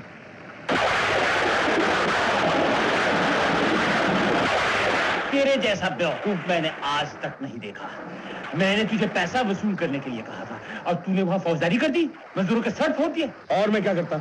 मैंने सालों से पैसे मांगे, आंखें दिखाने लगे मुझे। मैंने भी लाइन से धुलाई कर दी सबकी। दिल्ली की डीजल की। छोड़ ये बातें, सुन, इंस्पेक्टर साहब ने खबर भेजी है, इस बार पुलिस भी मजबूर है, इसलिए मेरी मान और इसी वक्त नदी पार करके प्रधान साहब के वहां चला जा और कुछ दिन वहां छुप कर रह जा। इस बारिश की रात में नदी पार जाऊं मैं? आ जाओगे, वरना पुलिस आ गई तो जान बचानी भी मुश्किल हो जाएगी। कौन? कौन? मैं बहादुर। बहादुर। क्या बात है? मालिक, इन इंस्पेक्टर साहब ने आपको गद्दी पर बुलाया है। ठीक। इंस्पेक्टर, पुलिस, तूने कहा तो नहीं कि काली अंदर है? जी नहीं, जी नहीं। तू जा, मैं आ रहा हूँ। अच्छा, अच्छा। काली, पुलिस आ गई है। जा, खिड़की से कूद जा, जल्दी।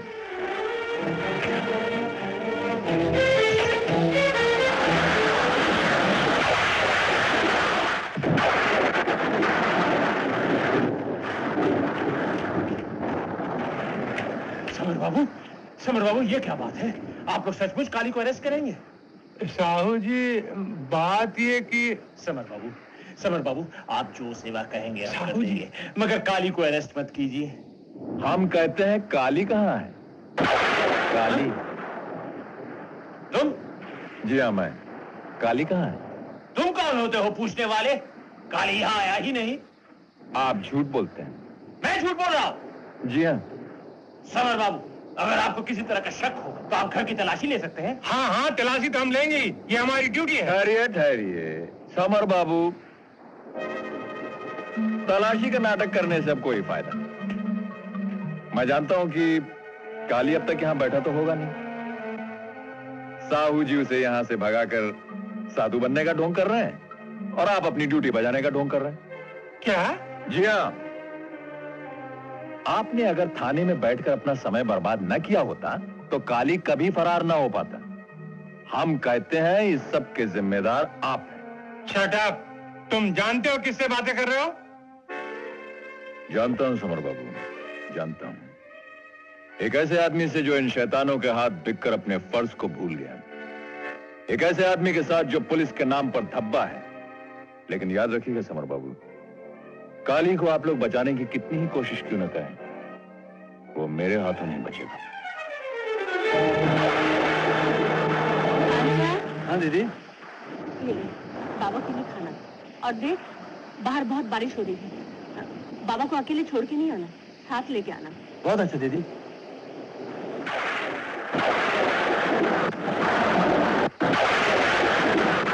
छोटे सरकार, आप इस समय? मेरा ब्रांड ला विलायती 2 बोतल। 2 बोतल क्या, 4 बोतल लो मालिक, लेकिन यहाँ नहीं पियोगे तो अच्छा है। पुलिस आपको ढूंढ रही है। पुलिस की ऐसी तैसी जैसे मैं बोलता हूँ वैसे कर। कुछवा, दरवाजा बंद कर।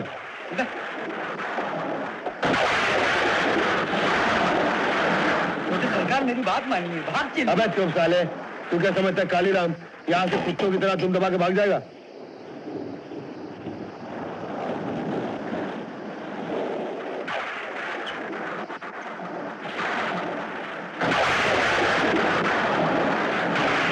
ये साला टिफिन कैरी लेके कहाँ जा रहा है? इसका मतलब है कि बड़े बाबू का बच्चा घर पे नहीं है। छोटे सरकार मत जाओ, तुम्हारे पाँव पड़ता हूँ। अबे चुप साले। कचुआ, फुट चल, जान बची तो लाखों पाए।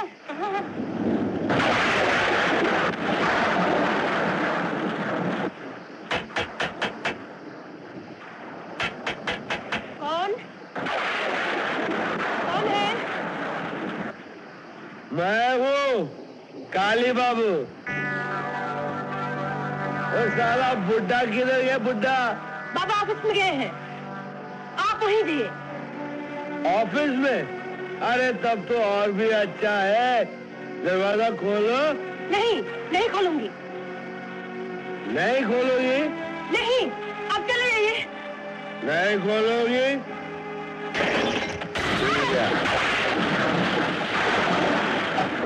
मत आना, चले जाओ, आजा, चले जाओ। कसम भैरोगी, बहुत प्यारी लग रही हो तुम।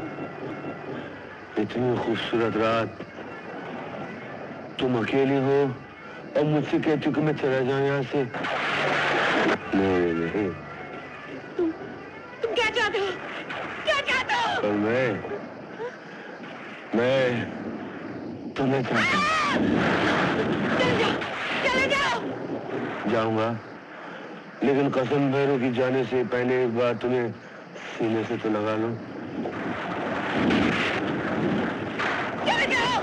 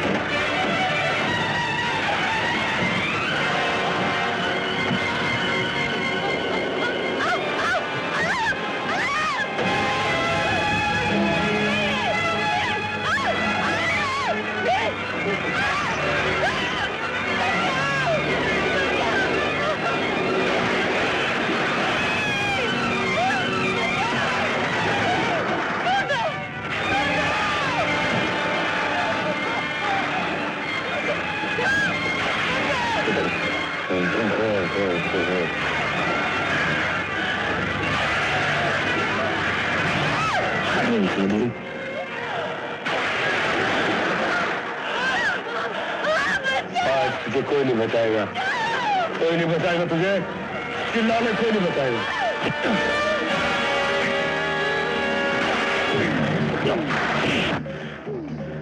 घबराओ मत जी, मैं आ गया हूं।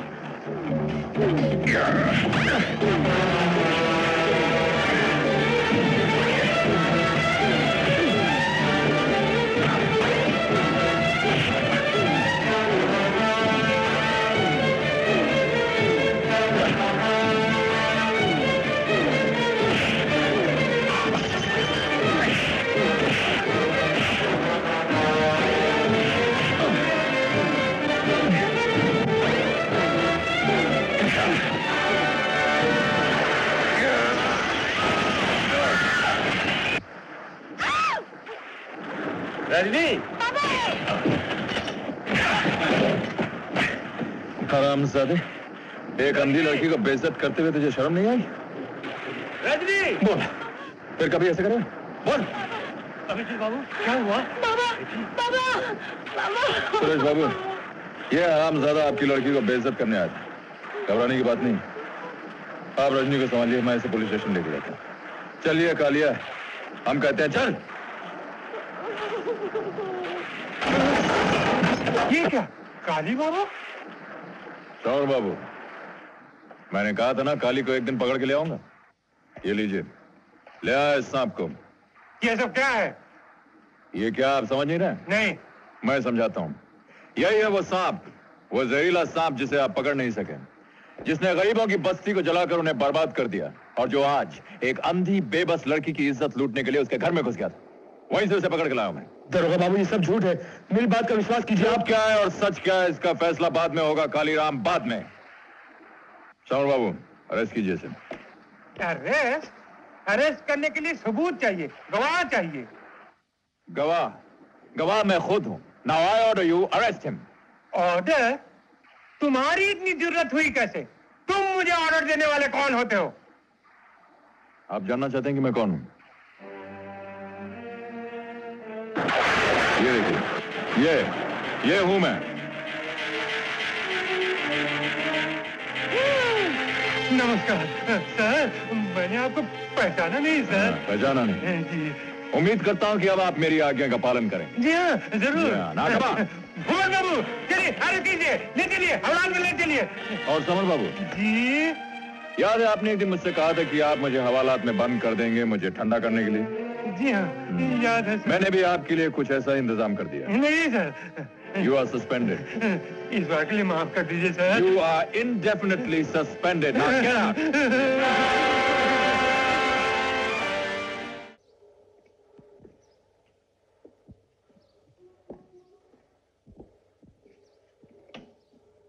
बड़े बाबू, आप यहाँ क्यों आए? बड़े बाबू, रहम कीजिए मुझ पर। बड़े बाबू, आप केस वापस ले लीजिए, मैं जिंदगी भर आपकी गुलामी करूंगा। शाहू जी, मैं कुछ नहीं कर सकता, मामला पुलिस के हाथ में है। पुलिस? बड़े बाबू, आप मदद करेंगे तो मैं पुलिस को भी संभालूंगा। बस आप हाँ कर दीजिए, फिर बेफिक्र होकर गांव चले जाइए और धूमधाम से अपनी बेटी की शादी की। क्या कहते हैं आप? रुपए पैसे की चिंता मत कीजिए बड़े बाबू, आपकी बेटी मेरी बेटी है, सारा खर्चा मैं करूंगा। रुपए से आप मेरा मुंह बंद करना चाहते हैं? नहीं नहीं बड़े बाबू, मैं तो आपकी बेटी की भलाई के बारे में बात कर रहा हूँ।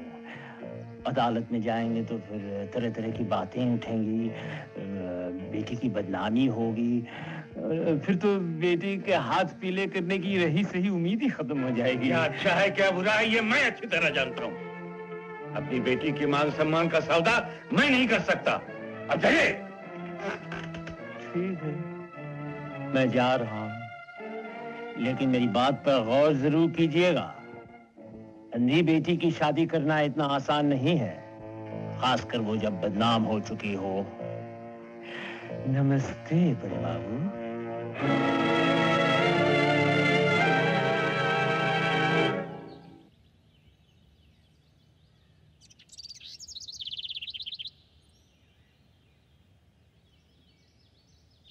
दीदी, अभिजीत बाबू। तुम जाओ। ये सब क्या है? हम लोग यहाँ से जा रहे हैं अभिजीत बाबू। जा रहे हैं? क्यों? और कोई चारा भी तो नहीं। मैं देख नहीं सकती, पर इतना जान जरूर सकती हूँ। क्या जान सकती हैं? यही, मेरे माथे पे जो कलंक का दाग लगा है, उसको लेके मैं किसी के सामने जाने के लायक। लेकिन जो कुछ हुआ उसमें आपका तो कोई दोष नहीं। फिर भी रजनी, छुट्टी मंजूर हो गई है बेटी। कल सवेरे ही हम चल देंगे। अरे अभिजीत, अच्छा हुआ तुम यहीं मिल गए। तुमसे कुछ जरूरी बातें करनी थी। अभी रजनी से मालूम पड़ा कि आप लोग जा रहे हैं यहाँ से, लेकिन क्या आपको मालूम है कि आपके यहाँ से चले जाने से वो केस डिसमिस हो जाएगा? क्या करूं, रजनी की तरफ देख नहीं पाता। मेरी फूल जैसी बच्ची पत्थर की मूरत बन गई है। हर वक्त रोती रहती है। उसके आंसुओं से मेरी हिम्मत टूट गई है। इसका यह मतलब है कि आप इतना बड़ा अन्याय बर्दाश्त कर जाएंगे, उसका मुकाबला नहीं करेंगे, कायरों की तरह मुंह छुपाकर चुपचाप यहां से चले जाएंगे। मैं मजबूर हूं। एक अंधी लाचार बेटी के बाप होने का दुख क्या होता है, ये तुम नहीं समझोगे। अभिजीत, तुमने हमारे लिए बहुत कुछ किया है, लेकिन मैं तुम्हारा कहना मान नहीं पाऊंगा। मुझे माफ कर देना। मेरे माफ करने ना करने से क्या होगा? अगर रजनी को पता चल गया कि साहू जी ने पैसे देकर आपका मुंह बंद किया है, तो क्या वो कभी आपको माफ कर सकेगी?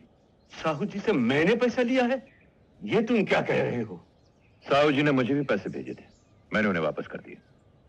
लेकिन बाप होकर यह आपने क्या किया?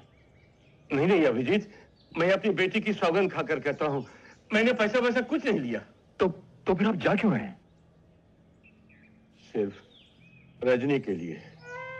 कोर्ट में केस चलेगा, वकील तरह तरह की जीरा करेगा, उल्टी सीधी बातें पूछेगा, बातें चारों तरफ फैलेंगी, बदनामी होगी। अब तुम ही बताओ, सब कुछ सुनकर मेरी बेटी से कौन शादी करेगा? कोई नहीं। सारी जिंदगी मेरी बेटी कलंक की आग में जलती रहेगी। ये मैं सह नहीं पाऊंगा, ये मैं सह नहीं पाऊंगा। सिर्फ यही बात है? हाँ। अगर कोई शरीफ लड़का आपकी बेटी से शादी करने को तैयार हो जाए तो? कहां मिलेगा ऐसा लड़का? कौन करेगा मेरी बेटी से शादी? मैं करूंगा। अभी तुम? हाँ मैं।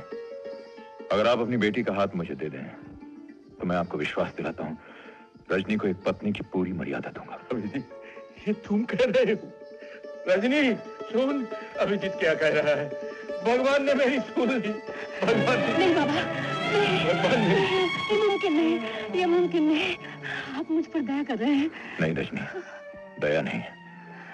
पता नहीं अनजाने में मैं कब तुमसे प्यार करने लगा। मेरी जिंदगी का अभिशाप है। मैं नहीं चाहती मेरा अभिशाप तुम पर भी लग जाए। तुम्हें पाना अभिशाप नहीं रजनी, ये तो मेरा सौभाग्य है। अभिजीत, अभिजीत, रजनी, अभिजीत, रजनी।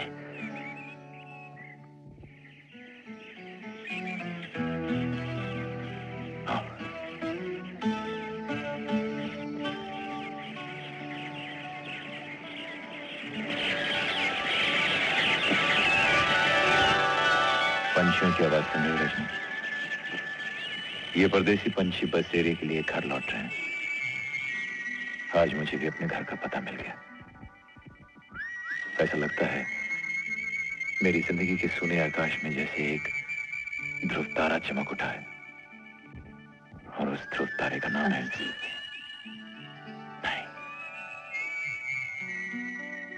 रजनी।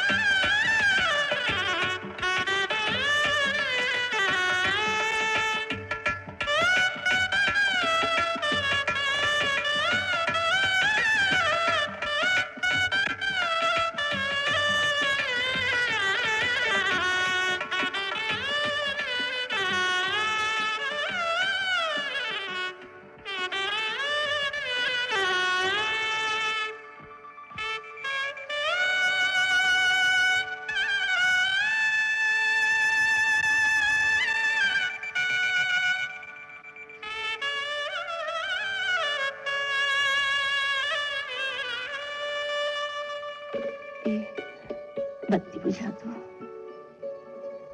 बत्ती बुझा दो। क्यों? बुझा दो ना।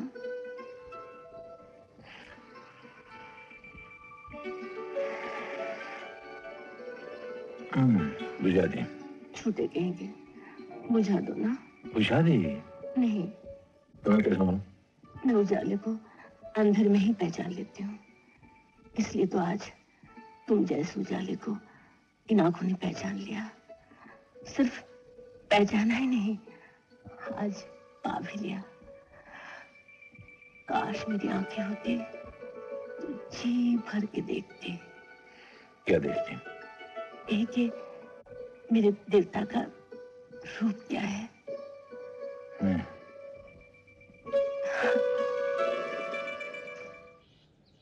राजी, सुना तुमने? कालीराम के केस का फैसला हो गया है आज। क्या फैसला हुआ? 5 साल की सजा हुई है उसे। बहुत अच्छा हुआ। हाँ, बहुत अच्छा हुआ। तैयारी कर ली? कल ही तो तुम दोनों को सोनारपुर जाना है ना? हाँ बाबा, लेकिन तुम्हें अकेले छोड़ के जाने को मन नहीं करता। मेरी चिंता तू मत कर। खुशी की बात यह है अभिजीत को प्रमोशन मिला। वो सोनारपुर में 4 थानों का इंचार्ज होगा। वो सब तो ठीक है, लेकिन तुम यहाँ अकेले, तुम्हारी देखभाल, तुम भी हमारे साथ चलो ना। पगली कहेगी, मैं तो बीच बीच में आता ही रहूंगा। ये क्या, आंसू पोंछ डाल? आज तो खुशी का दिन है। मेरी बेटी अपने घर जाएगी। ऐसे समय में आंसू नहीं, मुस्कुराहट होनी चाहिए। बेटी रो मत।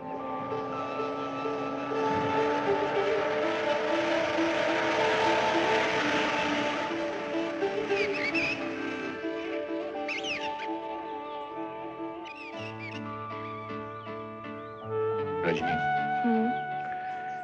ये रहा हमारा छोटा सा घर। देखो सामने एक फूलों का बागीचा है, उस पार एक नदी है और उसके पीछे पहाड़। आओ। हाँ?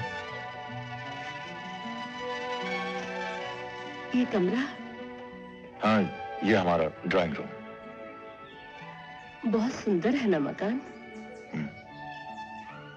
काश मैं देख सकती।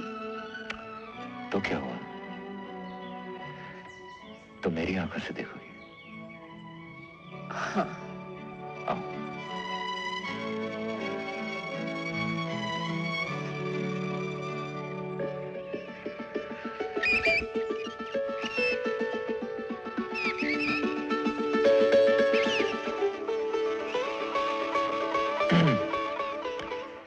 जब भी देखता हूं तुम इन पौधों में पानी देते रहते, क्या बात क्या है? यूं ही। यूं ही मतलब? वो तुम नहीं समझोगे। लेकिन मैं समझ गया हूं। क्या समझ गए हो? समझ गया हूं कि तुम चाहती हो कि इन फूलों की तरह हमारे संसार में भी एक छोटा सा हंसता खेलता फूल खिल उठे।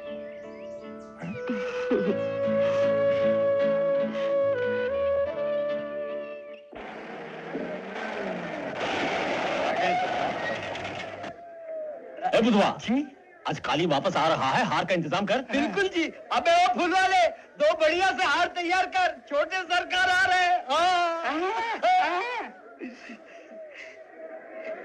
आइए मालिक। मोनीराम। आइए आइए शाहू जी, आइए आइए। नमस्ते। नमस्ते। क्यों मनीराम, वो लाकिट तो तैयार है। आज काली जेल से छूट कर आ रहा है, हमें उसे लेने जाना है। हाँ हाँ बिल्कुल तैयार है सरकार। आपके काम में कभी देर हो सकती है क्या? ये लीजिए। अरे वाह वाह वाह, बहुत बढ़िया बना है, बढ़िया बना है। जय बाबा गणेश, सिद्धिदाता गणेश, कृपा करो। बस ये आशीर्वाद दो कि इसे पहनकर काली को सुमति आ जाए। जय बाबा गणेश, जय बाबा गणेश।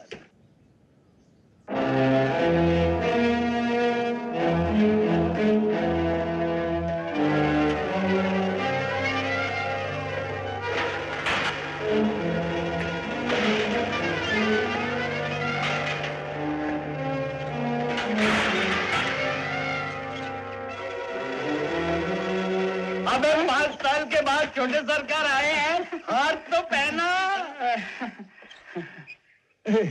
जीते रहो बेटा। हाय कितना दुबला हो गया मेरा बेटा, जेल में बहुत तकलीफ हुई ना। नहीं पिताजी। मालिक ताबीज ले बेटा, ताबीज पहन ले, भगवान जी तेरी रक्षा करेंगे। असली सोने का। हाँ चाँद तो अब तुझे बहुत बड़े बड़े काम करने हैं। जा तू घर जा, मैं प्रधान साहब से मिलकर अभी आता हूँ। बुधवा का काली को घर ले जा बेटा। जाइए छोटे सरकार, आइए, पधारिए, बैठिए। मान गए छोटे सरकार, क्या जगह पे रुके। अरे साला जेल से छूटकर फिर आ गया। आइए सरकार, आइए छोटे सरकार, आइए। जल्दी से 2 बोतल मेरा आप भी लाता हूँ। साला रास्ते में बैठा।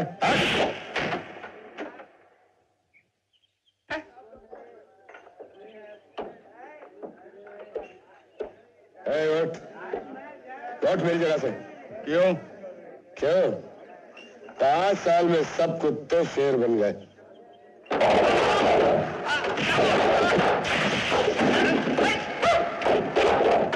साला। छोटे सरकार बैठिए। 5 साल के बाद आए हैं, अब गर्मा गर्मी से क्या फायदा। जल्दी दारू ला। वो अंधी लड़की और वो इंस्पेक्टर अभिजीत कहाँ है इस वक्त? वो शादी के बाद ये शहर छोड़ के चले गए। छोड़िए ना छोटे सरकार उनकी बात। छोड़ दूं? कुछ भी नहीं किया और 5 साल जेल में गुजार के आया हूँ और तू कहता है छोड़ दूं? नहीं। अबे ये क्या है? घोड़े का पिसा पिला रहे क्या? अरे जाके मेरा ब्रांड लेके विलायती माल लेके, पैसे बाद में ले लेना। विलायती माल नहीं है। क्या साले वो दिन भूल गया जब गाड़ी रोक रोक के विलायती माल लाके दिया करता था? आज बोलता है नहीं है। जा मेरा ब्रांड लेके आ, नहीं तो क्या गुंडागर्दी करोगे? हाँ 5 साल जेल की रोटियां तू लाए, बड़े दिमाग सीधा नहीं हुआ? हरामजादे, जेल का नाम लेता है? अरे हरामजादे, तू कहानी को पहचानता नहीं?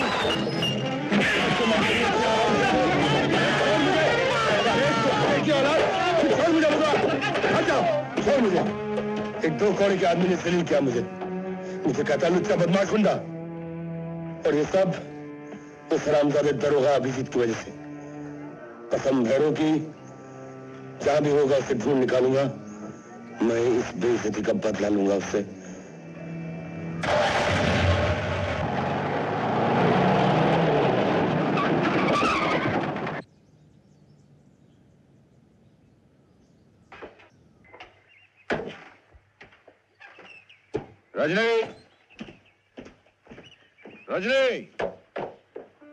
रजनी जी।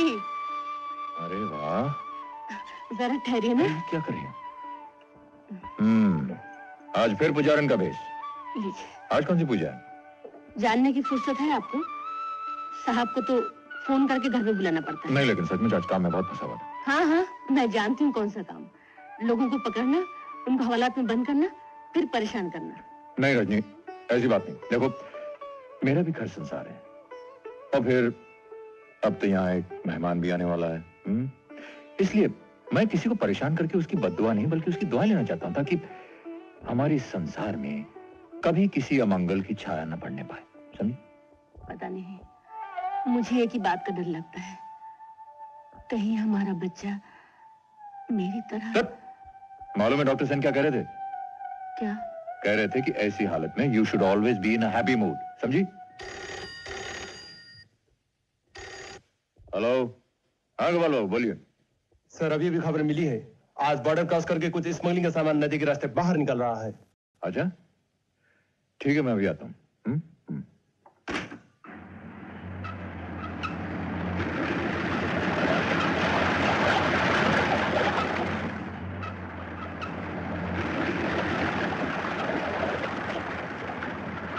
लगता है आज पुल के ऊपर कोई चेकिंग नहीं है।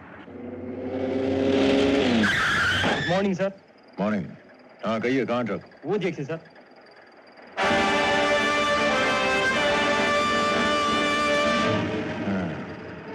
ये ट्रक जैसे ही पुल के बीच में पहुंचे, आप रोड ब्लॉक कर दीजिएगा। मैं तब तक पीछे से आकर रोकूंगा। All right sir.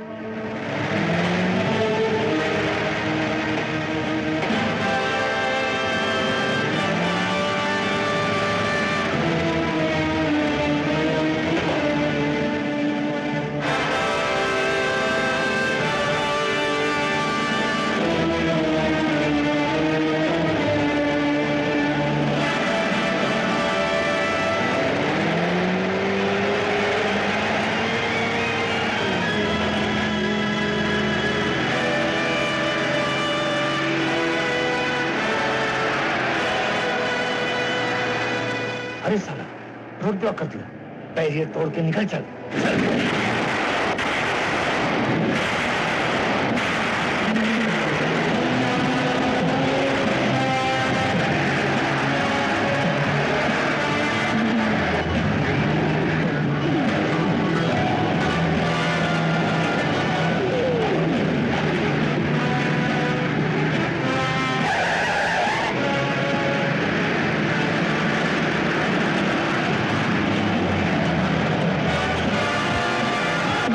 Inspector Abhijit साला गोली चलाता है। बोलो तुम क्या से बोलो, मैं साले को देखता हूँ।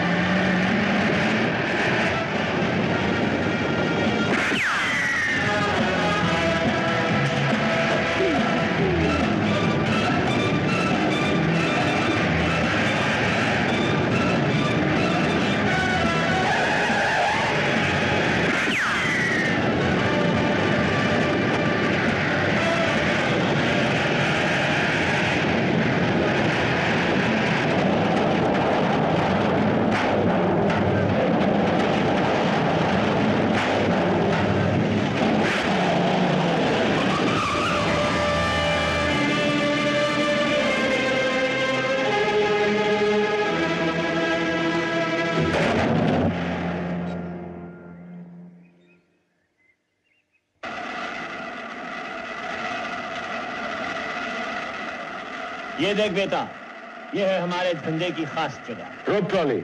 सिर्फ रोप ट्रॉली नहीं, भाग्य चक, भाग्य चक। इस भाग्य की डोर के सहारे पहाड़ के उस पार से फॉरेन स्मगलिंग का माल इन झूलों में झूलता झूमता हुआ आता है और यहीं से बाजार भेजा जाता है। वाह पिताजी वाह, क्या धंधा फैला आपने, मान गया आपको। सिर्फ मानने से नहीं, धंधा जानने से काम होगा। चल तुझे कुछ और दिखाता हूँ।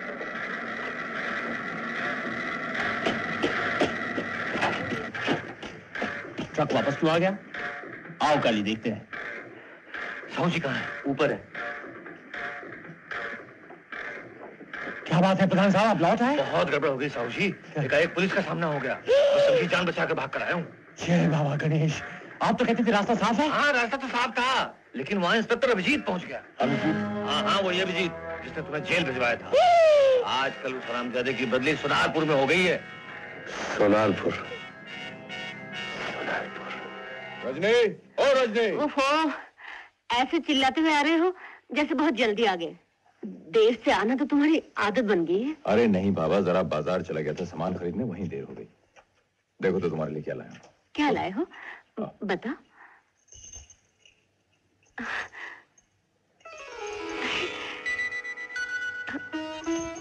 पालना? आने वाले मेहमान के लिए। अरे वो क्या पालने में सोएगा? हाँ, नहीं तो फिर कहाँ सोएगा? मेरी गोद में? ना, वो तो पालने में सोएगा। और तुम्हारी गोद में सर रख के मैं सोऊंगा। उसके बाद तुम हम दोनों को लोरी सुना के सुला दोगे। अरे वाह, तुम दोनों सो जाओगे और मैं जागती रहूंगी? कभी नहीं।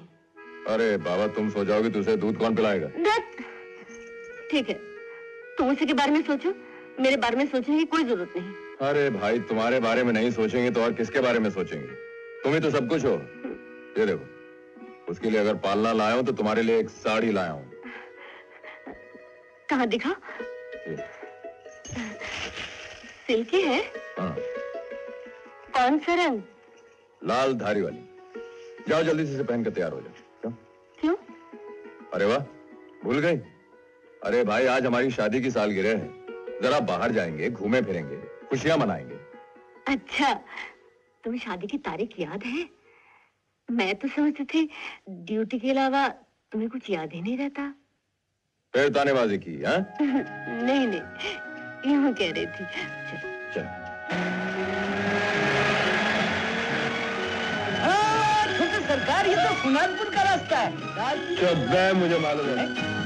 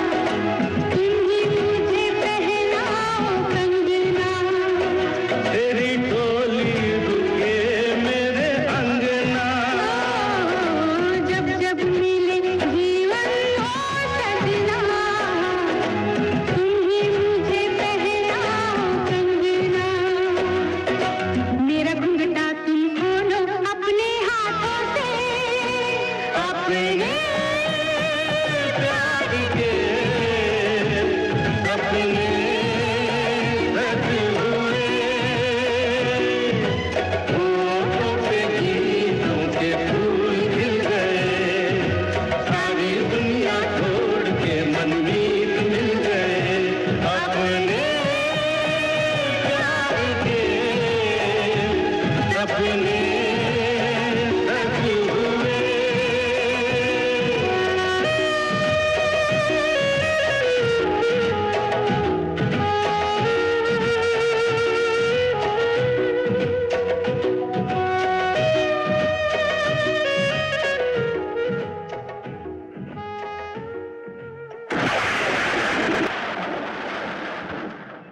रजनी, आज की ये रात कितनी अपनी है। चारों तरफ सन्नाटा और ये बारिश। लगता है पूरी प्रकृति में सिर्फ हम हैं, तुम और मैं, तीसरा कोई नहीं। रातें तो बहुत आएंगी रजनी, लेकिन बरसात की ये रात फिर कभी नहीं आएगी। क्यों नहीं? अगले साल भी तो बरसात की रात आएगी। अगली सालगिरह तक हम एक थोड़ी होंगे, 3 होंगे। एक तुम, एक मैं और एक वो। तो क्या हुआ, वो भी तो अपना ही होगा। हाँ होगा, लेकिन वो इस तरह हमें चैन से थोड़ी बैठने देगा। और फिर तुम पर उसका अधिकार तो मुझसे ज्यादा ही होगा। नहीं, ऐसा कभी नहीं हो सकता। मैं तो उसमें तुम्हारा ही सपना देखा करूंगी। जब तुम मुझसे दूर होगे, तब तुम्हारी दूरी का एहसास वो मुझे कभी नहीं होने देगा। अच्छा। हाँ, हमें और तुम्हें और जोड़ देगा। फिर हमारा प्यार। ओहो, ये टेलीफोन तो मेरी सौत है। जरा ठहरो, तुम्हारी सौतन को चुप करा दो। हेलो हेलो हेलो सर, मैं चेक पोस्ट से संतरी बोल रहा हूँ सर। संतरी? कौन सी चेक पोस्ट है? तीसरा बाजार चेक पोस्ट है सर। अभी अभी खबर मिली है सर, स्मगलरों की एक लॉरी यहाँ से कुछ माल लेके जाएगी। अच्छा, गोपाल बाबू को फोन किया? हाँ सर किया था, मगर वो घर पे नहीं है। घर में नहीं है? नहीं सर। देखो ट्रक जाने ना पाए, तुम दोनों तरफ से रोड ब्लॉक करो, मैं भी आता हूँ। Okay sir. इस तूफानी रात में जाओगे? जाना ही पड़ेगा रजनी। स्मगलर्स का ट्रक दिखाई पड़ा है। उस दिन तो वो लोग भाग निकले थे, आज ठिकाने लगा के आता हूं।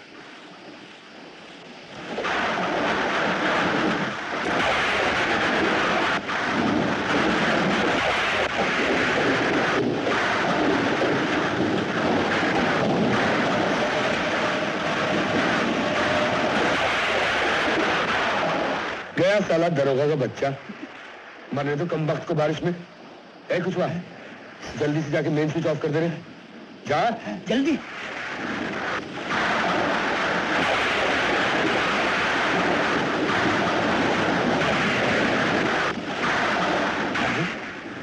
ये लाइट क्यों ऑफ हो गई? दीदी क्या है रे? जरा टॉर्च देना, लाइट चली गई। लाइट कैसे चली गई? लाइट फ्यूज उड़ गया होगा।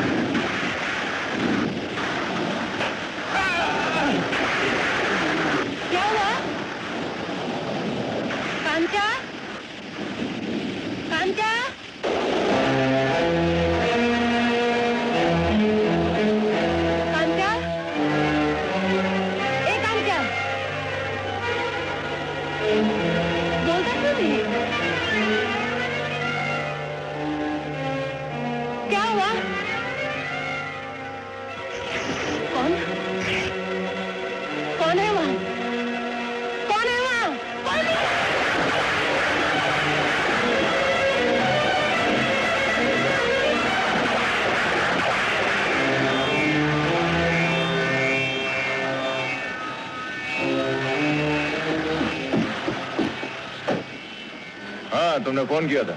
नहीं साहब, मैंने कोई फोन नहीं किया। फोन नहीं किया? नहीं साहब। लगता है किसी ने बदमाशी की। ठीक है, ध्यान रखना, अगर सामने से ट्रक आए तो थाने फोन कर देना। अच्छा साहब। और खोलो।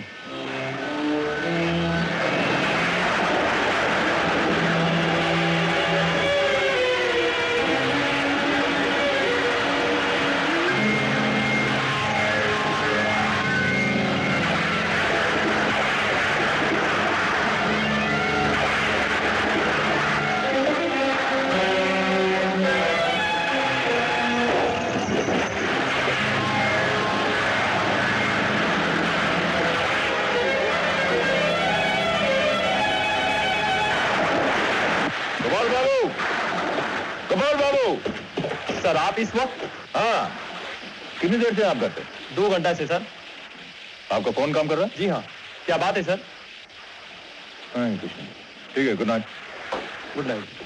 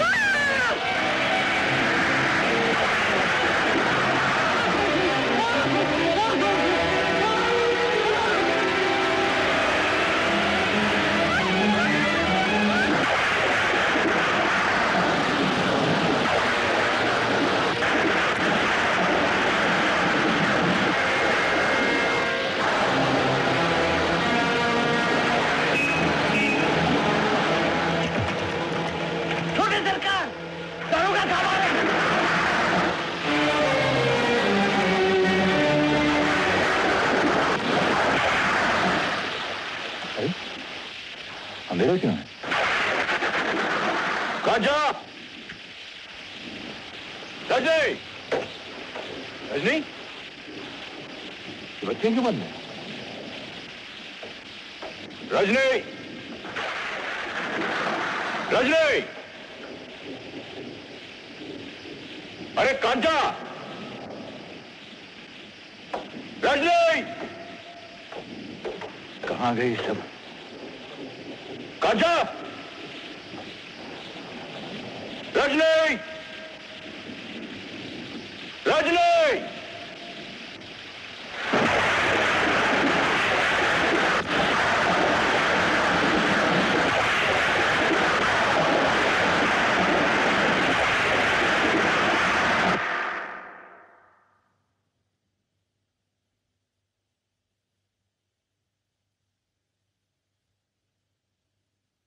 रजनी,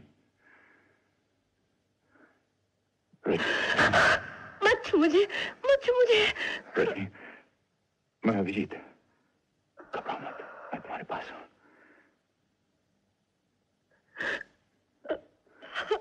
घबराओ मत, मैं तुम्हारे पास हूं। जैसे ही कोई मुझे छूता है तो लगता है वो दरिंदा फिर से मुझे पकड़ने के लिए आ रहा है। उस दरिंदे की थोड़ी सी भी पहचान अगर मुझे दे सकोगी रजनी, तो मैं उसे जिंदा नहीं छोड़ूंगा। कोई भी पहचान, कोई भी पहचान। नहीं, मैं नहीं बता सकती। मेरे तो हाथ मुंह बंधे हुए थे और वो एक लफ्ज में नहीं बोला, सिर्फ मेरे बच्चे को मार डाला, मेरे बच्चे को मार डाला, मेरे बच्चे को मार डाला। रो मत बेटे, रो मत बेटे। मैं क्या करूं? मैं लुट गई, मैं लुट गई। शांत हो जा बेटे, शांत हो जा। क्या हुआ? डॉक्टर साहब, मैं पूछना चाहता था कि अभिजीत बाबू, प्लीज। आप क्यों नहीं समझते कि रजनी की हालत क्या है? एक तो सडन शॉक, शॉक से अबॉर्शन। आपको पता है कितना ब्लीडिंग हो चुका है। Let her rest please. I am sorry doctor साहब, मुझसे रहा नहीं गया। मेरे सर पे खून सवार है। मैं समझता हूं, लेकिन इस वक्त रजनी से पूछताछ करना ठीक नहीं है। Let her recover, come with me. तुम जाओ, मैं रजनी के पास हूं।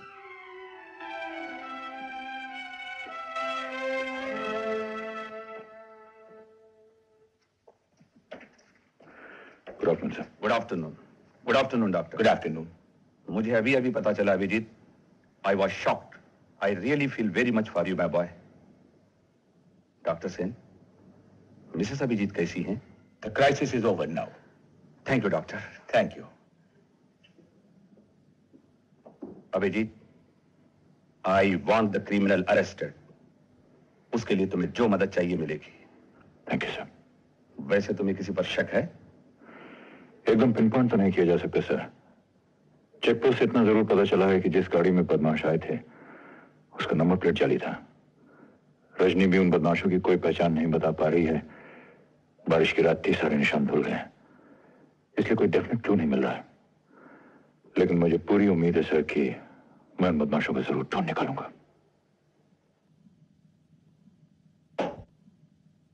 सर, फिंगरप्रिंट एक्सपर्ट की रिपोर्ट आई है कि बारिश की वजह से इस टेप पर से उंगलियों के निशान धुल गए।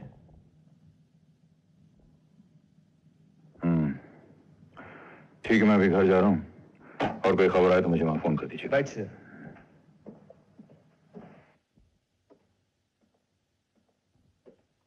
रजनी कैसी बाबा? ठीक है, मगर बोलती चालती नहीं, पालने के पास ही बैठी है।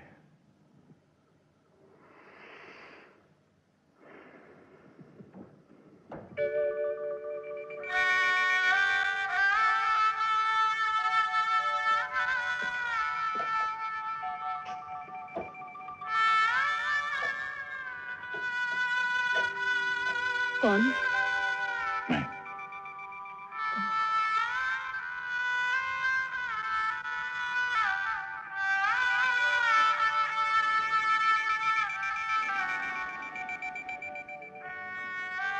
यहाँ से चुपचाप क्यों बैठी हो? क्या करूं? भगवान ने मुझसे सब कुछ छीन लिया। मेरा सुख, मेरी शांति, मेरा। तुम्हें बताओ, मैंने ऐसा कौन सा पाप किया था जब भगवान ने मुझे ऐसी सजा दी? जी रजनी, ऐसे अपना दिल छोटा नहीं करते। हमारा जीवन खत्म तो नहीं हो गया। तुम देखना, हमारे संसार में फिर से खुशियां आएंगी, फिर से बहारें आएंगी। ये अंधेरा दूर हो जाएगा रजनी।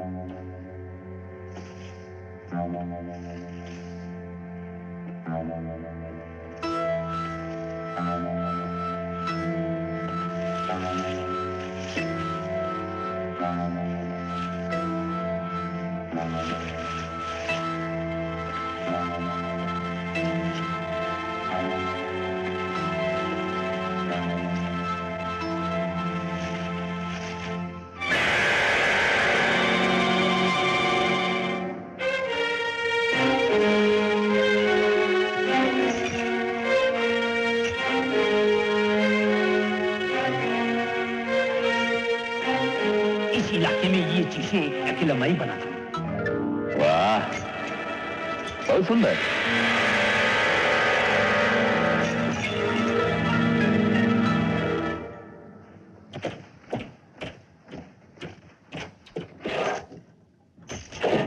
बेटा, एक बार फिर से सोच लो। उन बदमाशों का मुकाबला करना आग से खेलना है। अब चाहे आग से खेलना पड़े या पहाड़ से टकराना पड़े, मैं नहीं रुक सकता बाबा। जो पुलिस ऑफिसर अपनी बीवी के अपमान का बदला नहीं ले सकता, उस पर कौन विश्वास करेगा? कौन मानेगा कि मैं दूसरों की जान और इज्जत की रक्षा कर सकता हूं? और ये सिर्फ रजनी और मेरी इज्जत का सवाल नहीं है, ये तो तमाम पुलिस फोर्स की इज्जत का सवाल है। नहीं बाबा, मैं उसे नहीं छोड़ूंगा। नहीं नहीं, मैं तुम्हें नहीं जाने दूंगी। तुम नहीं जानते वो लोग कितने खतरनाक हैं। वो तुम्हें मैं जानता हूँ रजनी, मुझे कुछ भी हो सकता है, लेकिन इस वर्दी को पहनने वाला हमेशा खतरों से खेलता है। वो अपनी जान हथेली पर रख के चलता है। जो दरिंदा तुम जैसी मासूम औरत के हाथ बांधकर तुम्हें लाचार करके तुमसे सब कुछ छीना चाहता था, उस जानवर के गंदे हाथों में जब तक ये हथकड़ी नहीं पहना लूंगा, चैन से नहीं बैठूंगा। नहीं, मैं ये खतरा नहीं उठा सकती। अगर तुम्हें कुछ हो गया तो मैं क्या करूंगी? मैं अपना सुहाग दांव पे नहीं लगा सकती। पागल मत बनो रजनी, मुझे कमजोर मत बनाओ। तुम तो मेरी ताकत हो। अगर तुम इस तरह अपना दिल छोटा कर लोगी तो मैं अपना कर्तव्य कैसे पूरा करूंगा? मैं तुम्हारे प्यार की सौगंध खाता हूं रजनी, कल शाम सूरज डूबने से पहले उस दरिंदे को तुम्हारे कदमों में लाके पटक दूंगा। उसे जाने दे बेटी, उसे जाने दे, उसे अपना फर्ज पूरा करने दे। बेटी,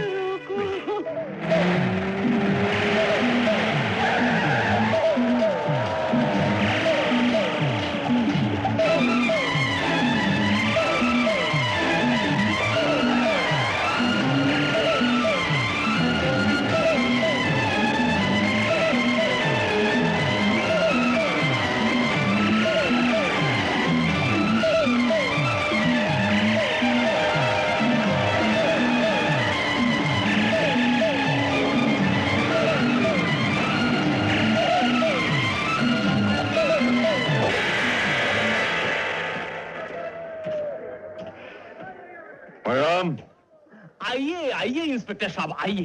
बड़े भाग्य है हमारे जो आप यहाँ पधारे। ये लॉकेट किसने बनाया बता सकते हैं? ये मुझे क्या मालूम सरकार किसने बनाया है। तुम्हें नहीं मालूम लेकिन मुझे मालूम है। इस इलाके में तुम्हारे सिवाय इतना अच्छा काम और कौन कर सकता है? याद है तुमने मुझसे एक दिन ये कहा था? कहा जरूर था लेकिन सरकार मैंने नहीं बनाया। तुमने नहीं बनाया? नहीं सरकार। आपको मालूम हो गया होगा? बोलो। मुझे नहीं मालूम सर। ये लॉकेट किसके लिए बना था मणिराम? मुझे नहीं मालूम सर। मणिराम, इस लॉकेट के मालिक ने मेरा सर्वनाश कर दिया है और तुम उसके साथी हो, मैं तुम्हें भी नहीं छोड़ूंगा। बोलो किसके लिए बनाया? बताता हूँ सर। तुम क्या कह रहे हो मणिराम? काली का लॉकेट इंस्पेक्टर के पास? सत्यानाश, तब तो हम बर्बाद हो गए। काली! काली! क्या बात है बाबा? 5 साल जेल काटने के बाद भी तुझे होश नहीं आया? क्यों, क्या हुआ? तू सोनारपुर गया था? हाँ गया था। क्यों गया था? क्यों गया था? बदला लेने के लिए गया था मैं। बदला लेने गया था? उधर इंस्पेक्टर साहब जान गए वो यहाँ रहे तुझे गिरफ्तार करने के लिए। उसे आने तो बाबा, कसम भैरू की जिंदा वापस नहीं जाएगा वो। तू पागल हो गया क्या? इंस्पेक्टर तुझे कच्चा चबा जाएगा। क्या तू पीछे का दरवाजे से निकल जा। निकल, मैं उसे संभाल लूंगा। जा निकल जा। जय बाबा गणेश।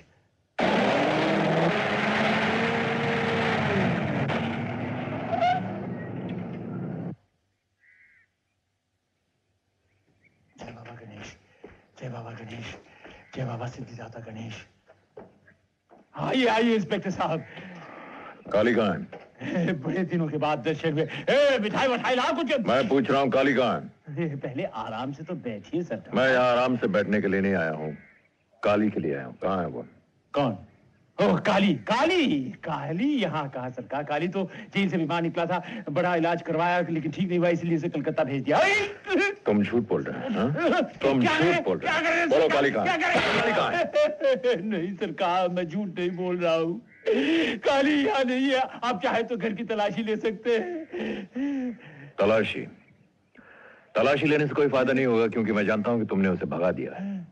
लेकिन याद रखना साहू जी, तुम चाहे कितनी चालाकी कर लो, कल शाम तक अगर मैंने उसके हाथों में हथकड़ी नहीं पहनाई तो मेरा नाम अभिजीत नहीं।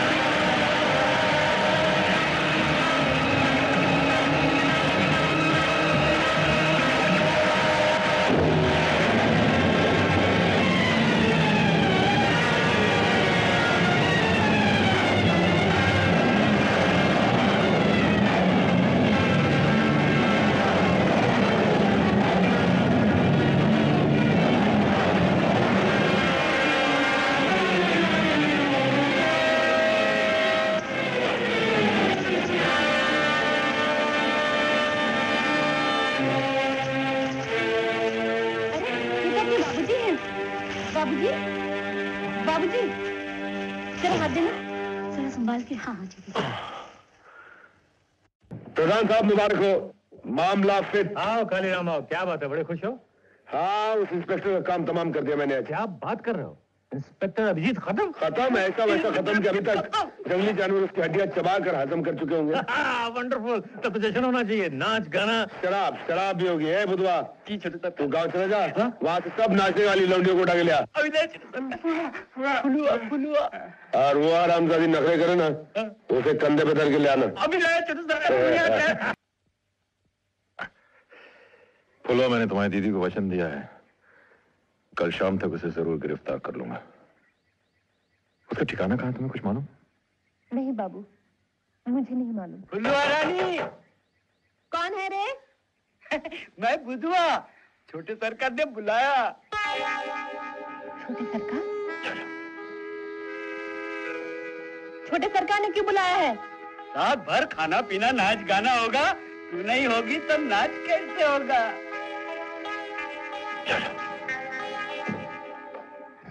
ठीक है, हम सब साथी आ जाएंगे, लेकिन कहाँ आना पड़ेगा? वही पहाड़ी के पीछे रोप ट्रॉली वाला बंगला है ना, वहाँ पर होगा। अच्छा, हम जरूर आ जाएंगे।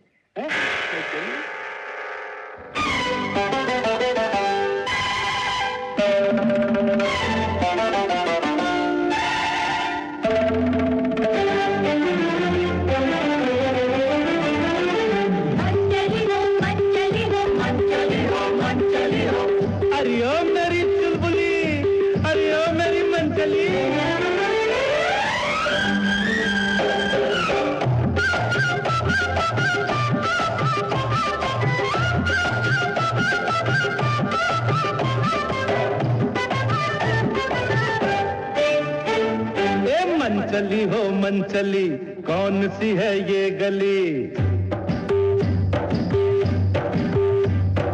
मन चली हो मन चली, कौन सी है ये गली? ये वो गली है, यहाँ एक बार जो आया, लौट न पाया। तू यहाँ से बच निकल जाए तो किस्मत तेरी। मन चली हो मन चली, कौन सी है ये गली? मन चली हो मन चली, कौन सी है ये गली? ये वो गली है, यहाँ एक बार जो आया, लौट न पाया। तू यहाँ से बच निकल जाए तो किस्मत तेरी। मन चली हो मन चली, कौन सी है ये गली?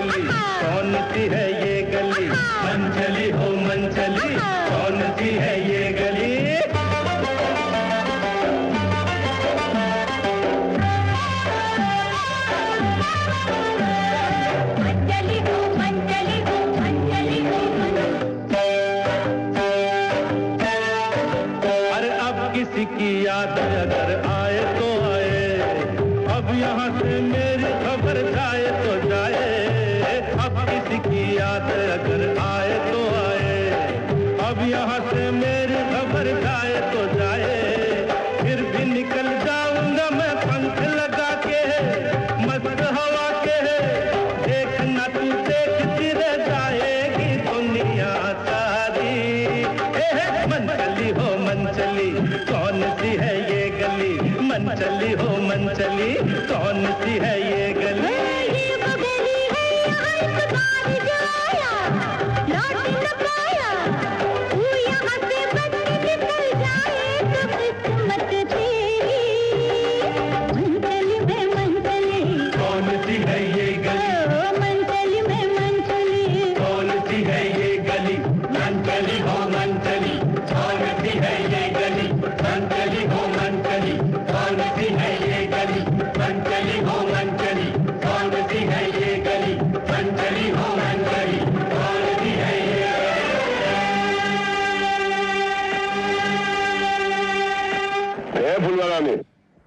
जो मर्दुआ तेरे साथ नाच रहा था, कौन है वो?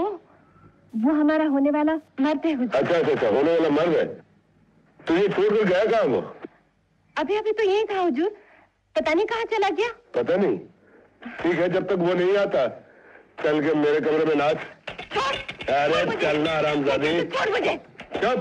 प्रधान साहब, मुझे कुछ गड़बड़ लगती है, तुम इन लोगों को रोक के रखो, मैं इस हरामजादी से बातें निकलवाता हूँ। छोड़ दे मुझे। इन सबको घेर लो, कोई यहाँ से जाने नहीं पाए।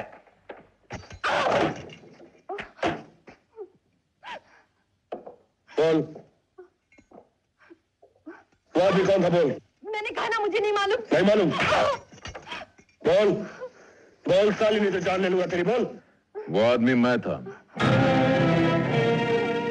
पहचाना मुझे? तू? हाँ मैं। तुम्हारा ये लॉकेट तुम्हें वापस करने आया। इसे तुम गलती से मेरे बंगले पे छोड़ा थे। नहीं, ये लॉकेट मेरा नहीं। पाप के निशान बहुत गहरे होते हैं कालीराम, वो मिटाए नहीं मिटते। ये लो, घबराओ नहीं कालीराम, मैं तुम्हें मारूंगा जरूर, लेकिन जान से नहीं। रजनी को मैंने वचन दिया है कि आज सूरज डूबने से पहले तुम्हें उसके सामने हाजिर करूंगा। ये लो, हथकड़ी पहन लो।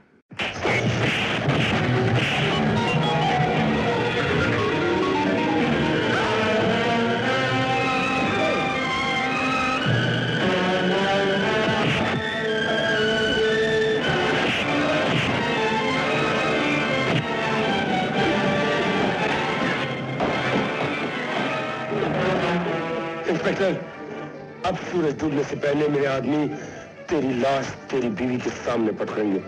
तुम भूल कर रहे हो कालीराम, तुम्हारे बचने का कोई रास्ता नहीं है। बाहर जितने नाचने वाले हैं सब पुलिस के लोग हैं।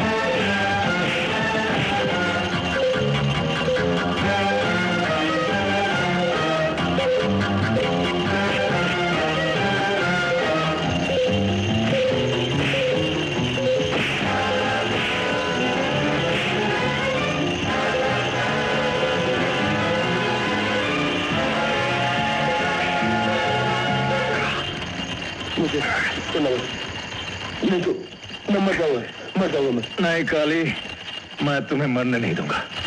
मैं अपनी प्रतिज्ञा पूरी करूंगा। तुम्हें जिंदा अपने घर ले जाऊंगा कलिराम, जिंदा।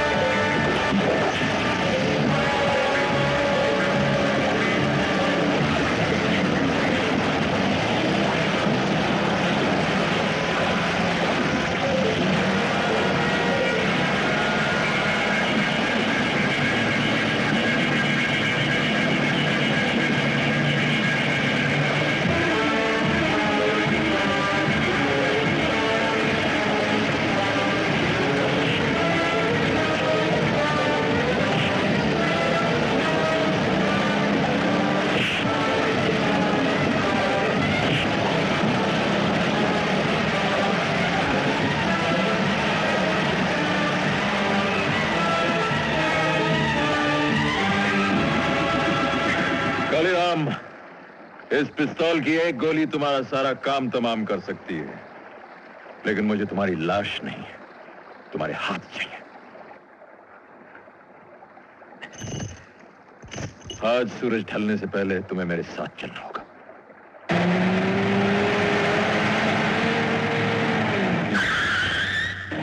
चल, निकल, निकल।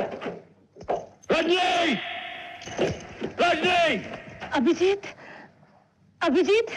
रजनी देखो, मैं ले आया इसे। तुम आ गए? चल।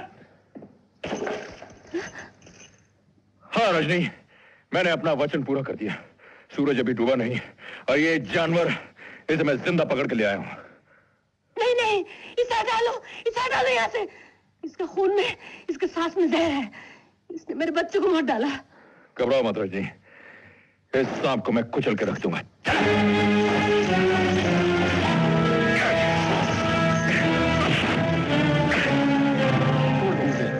छोड़ दूं तुझे, तुझ जैसे दरिंदे को नहीं काली, मैं तुझे कभी नहीं छोड़ सकता।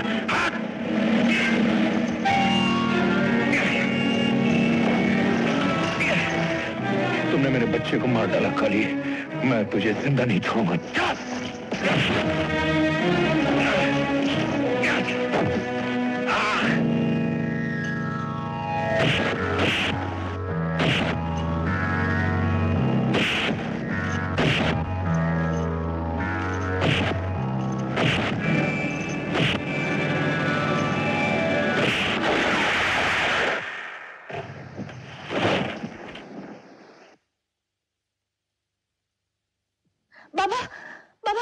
नहीं बेटी, क्या हुआ? नहीं बेटी, अभिजीत को कुछ नहीं हुआ।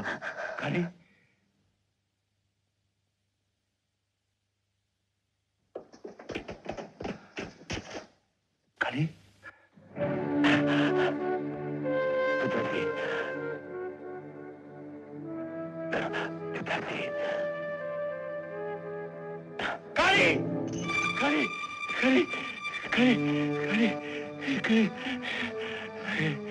ये क्या हो गया? इस पर मैं तो आपको मारने आया था, लेकिन ये मुझसे क्या हो गया? काली काली काली काली। तुम जैसे बदमाशों को ऐसी सजा मिलनी चाहिए। अच्छा हुआ ये पाप मेरे हाथों नहीं हुआ। ले जाओ इसे।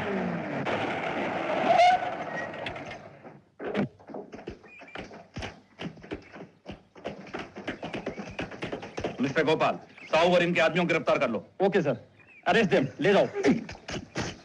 अभिजीत, तुम्हें तो कुछ नहीं हुआ? नहीं सर, मैं ठीक हूँ। अभिजीत, जब तक तुम जैसे ऑफिसर मौजूद हैं, कानून जिंदा रहेगा। आई congratulate you my boy. Thank you sir. ले चलो इन सबको, चलो। चलिए, गेट अप। अभिजीत, अभिजीत, अभिजीत, तुम्हें कुछ हुआ तो नहीं? नहीं, कुछ नहीं। तुम्हें कहीं लगी तो नहीं? नहीं। सच सच बताओ। नहीं, सच। तुम्हें कुछ हुआ तो नहीं?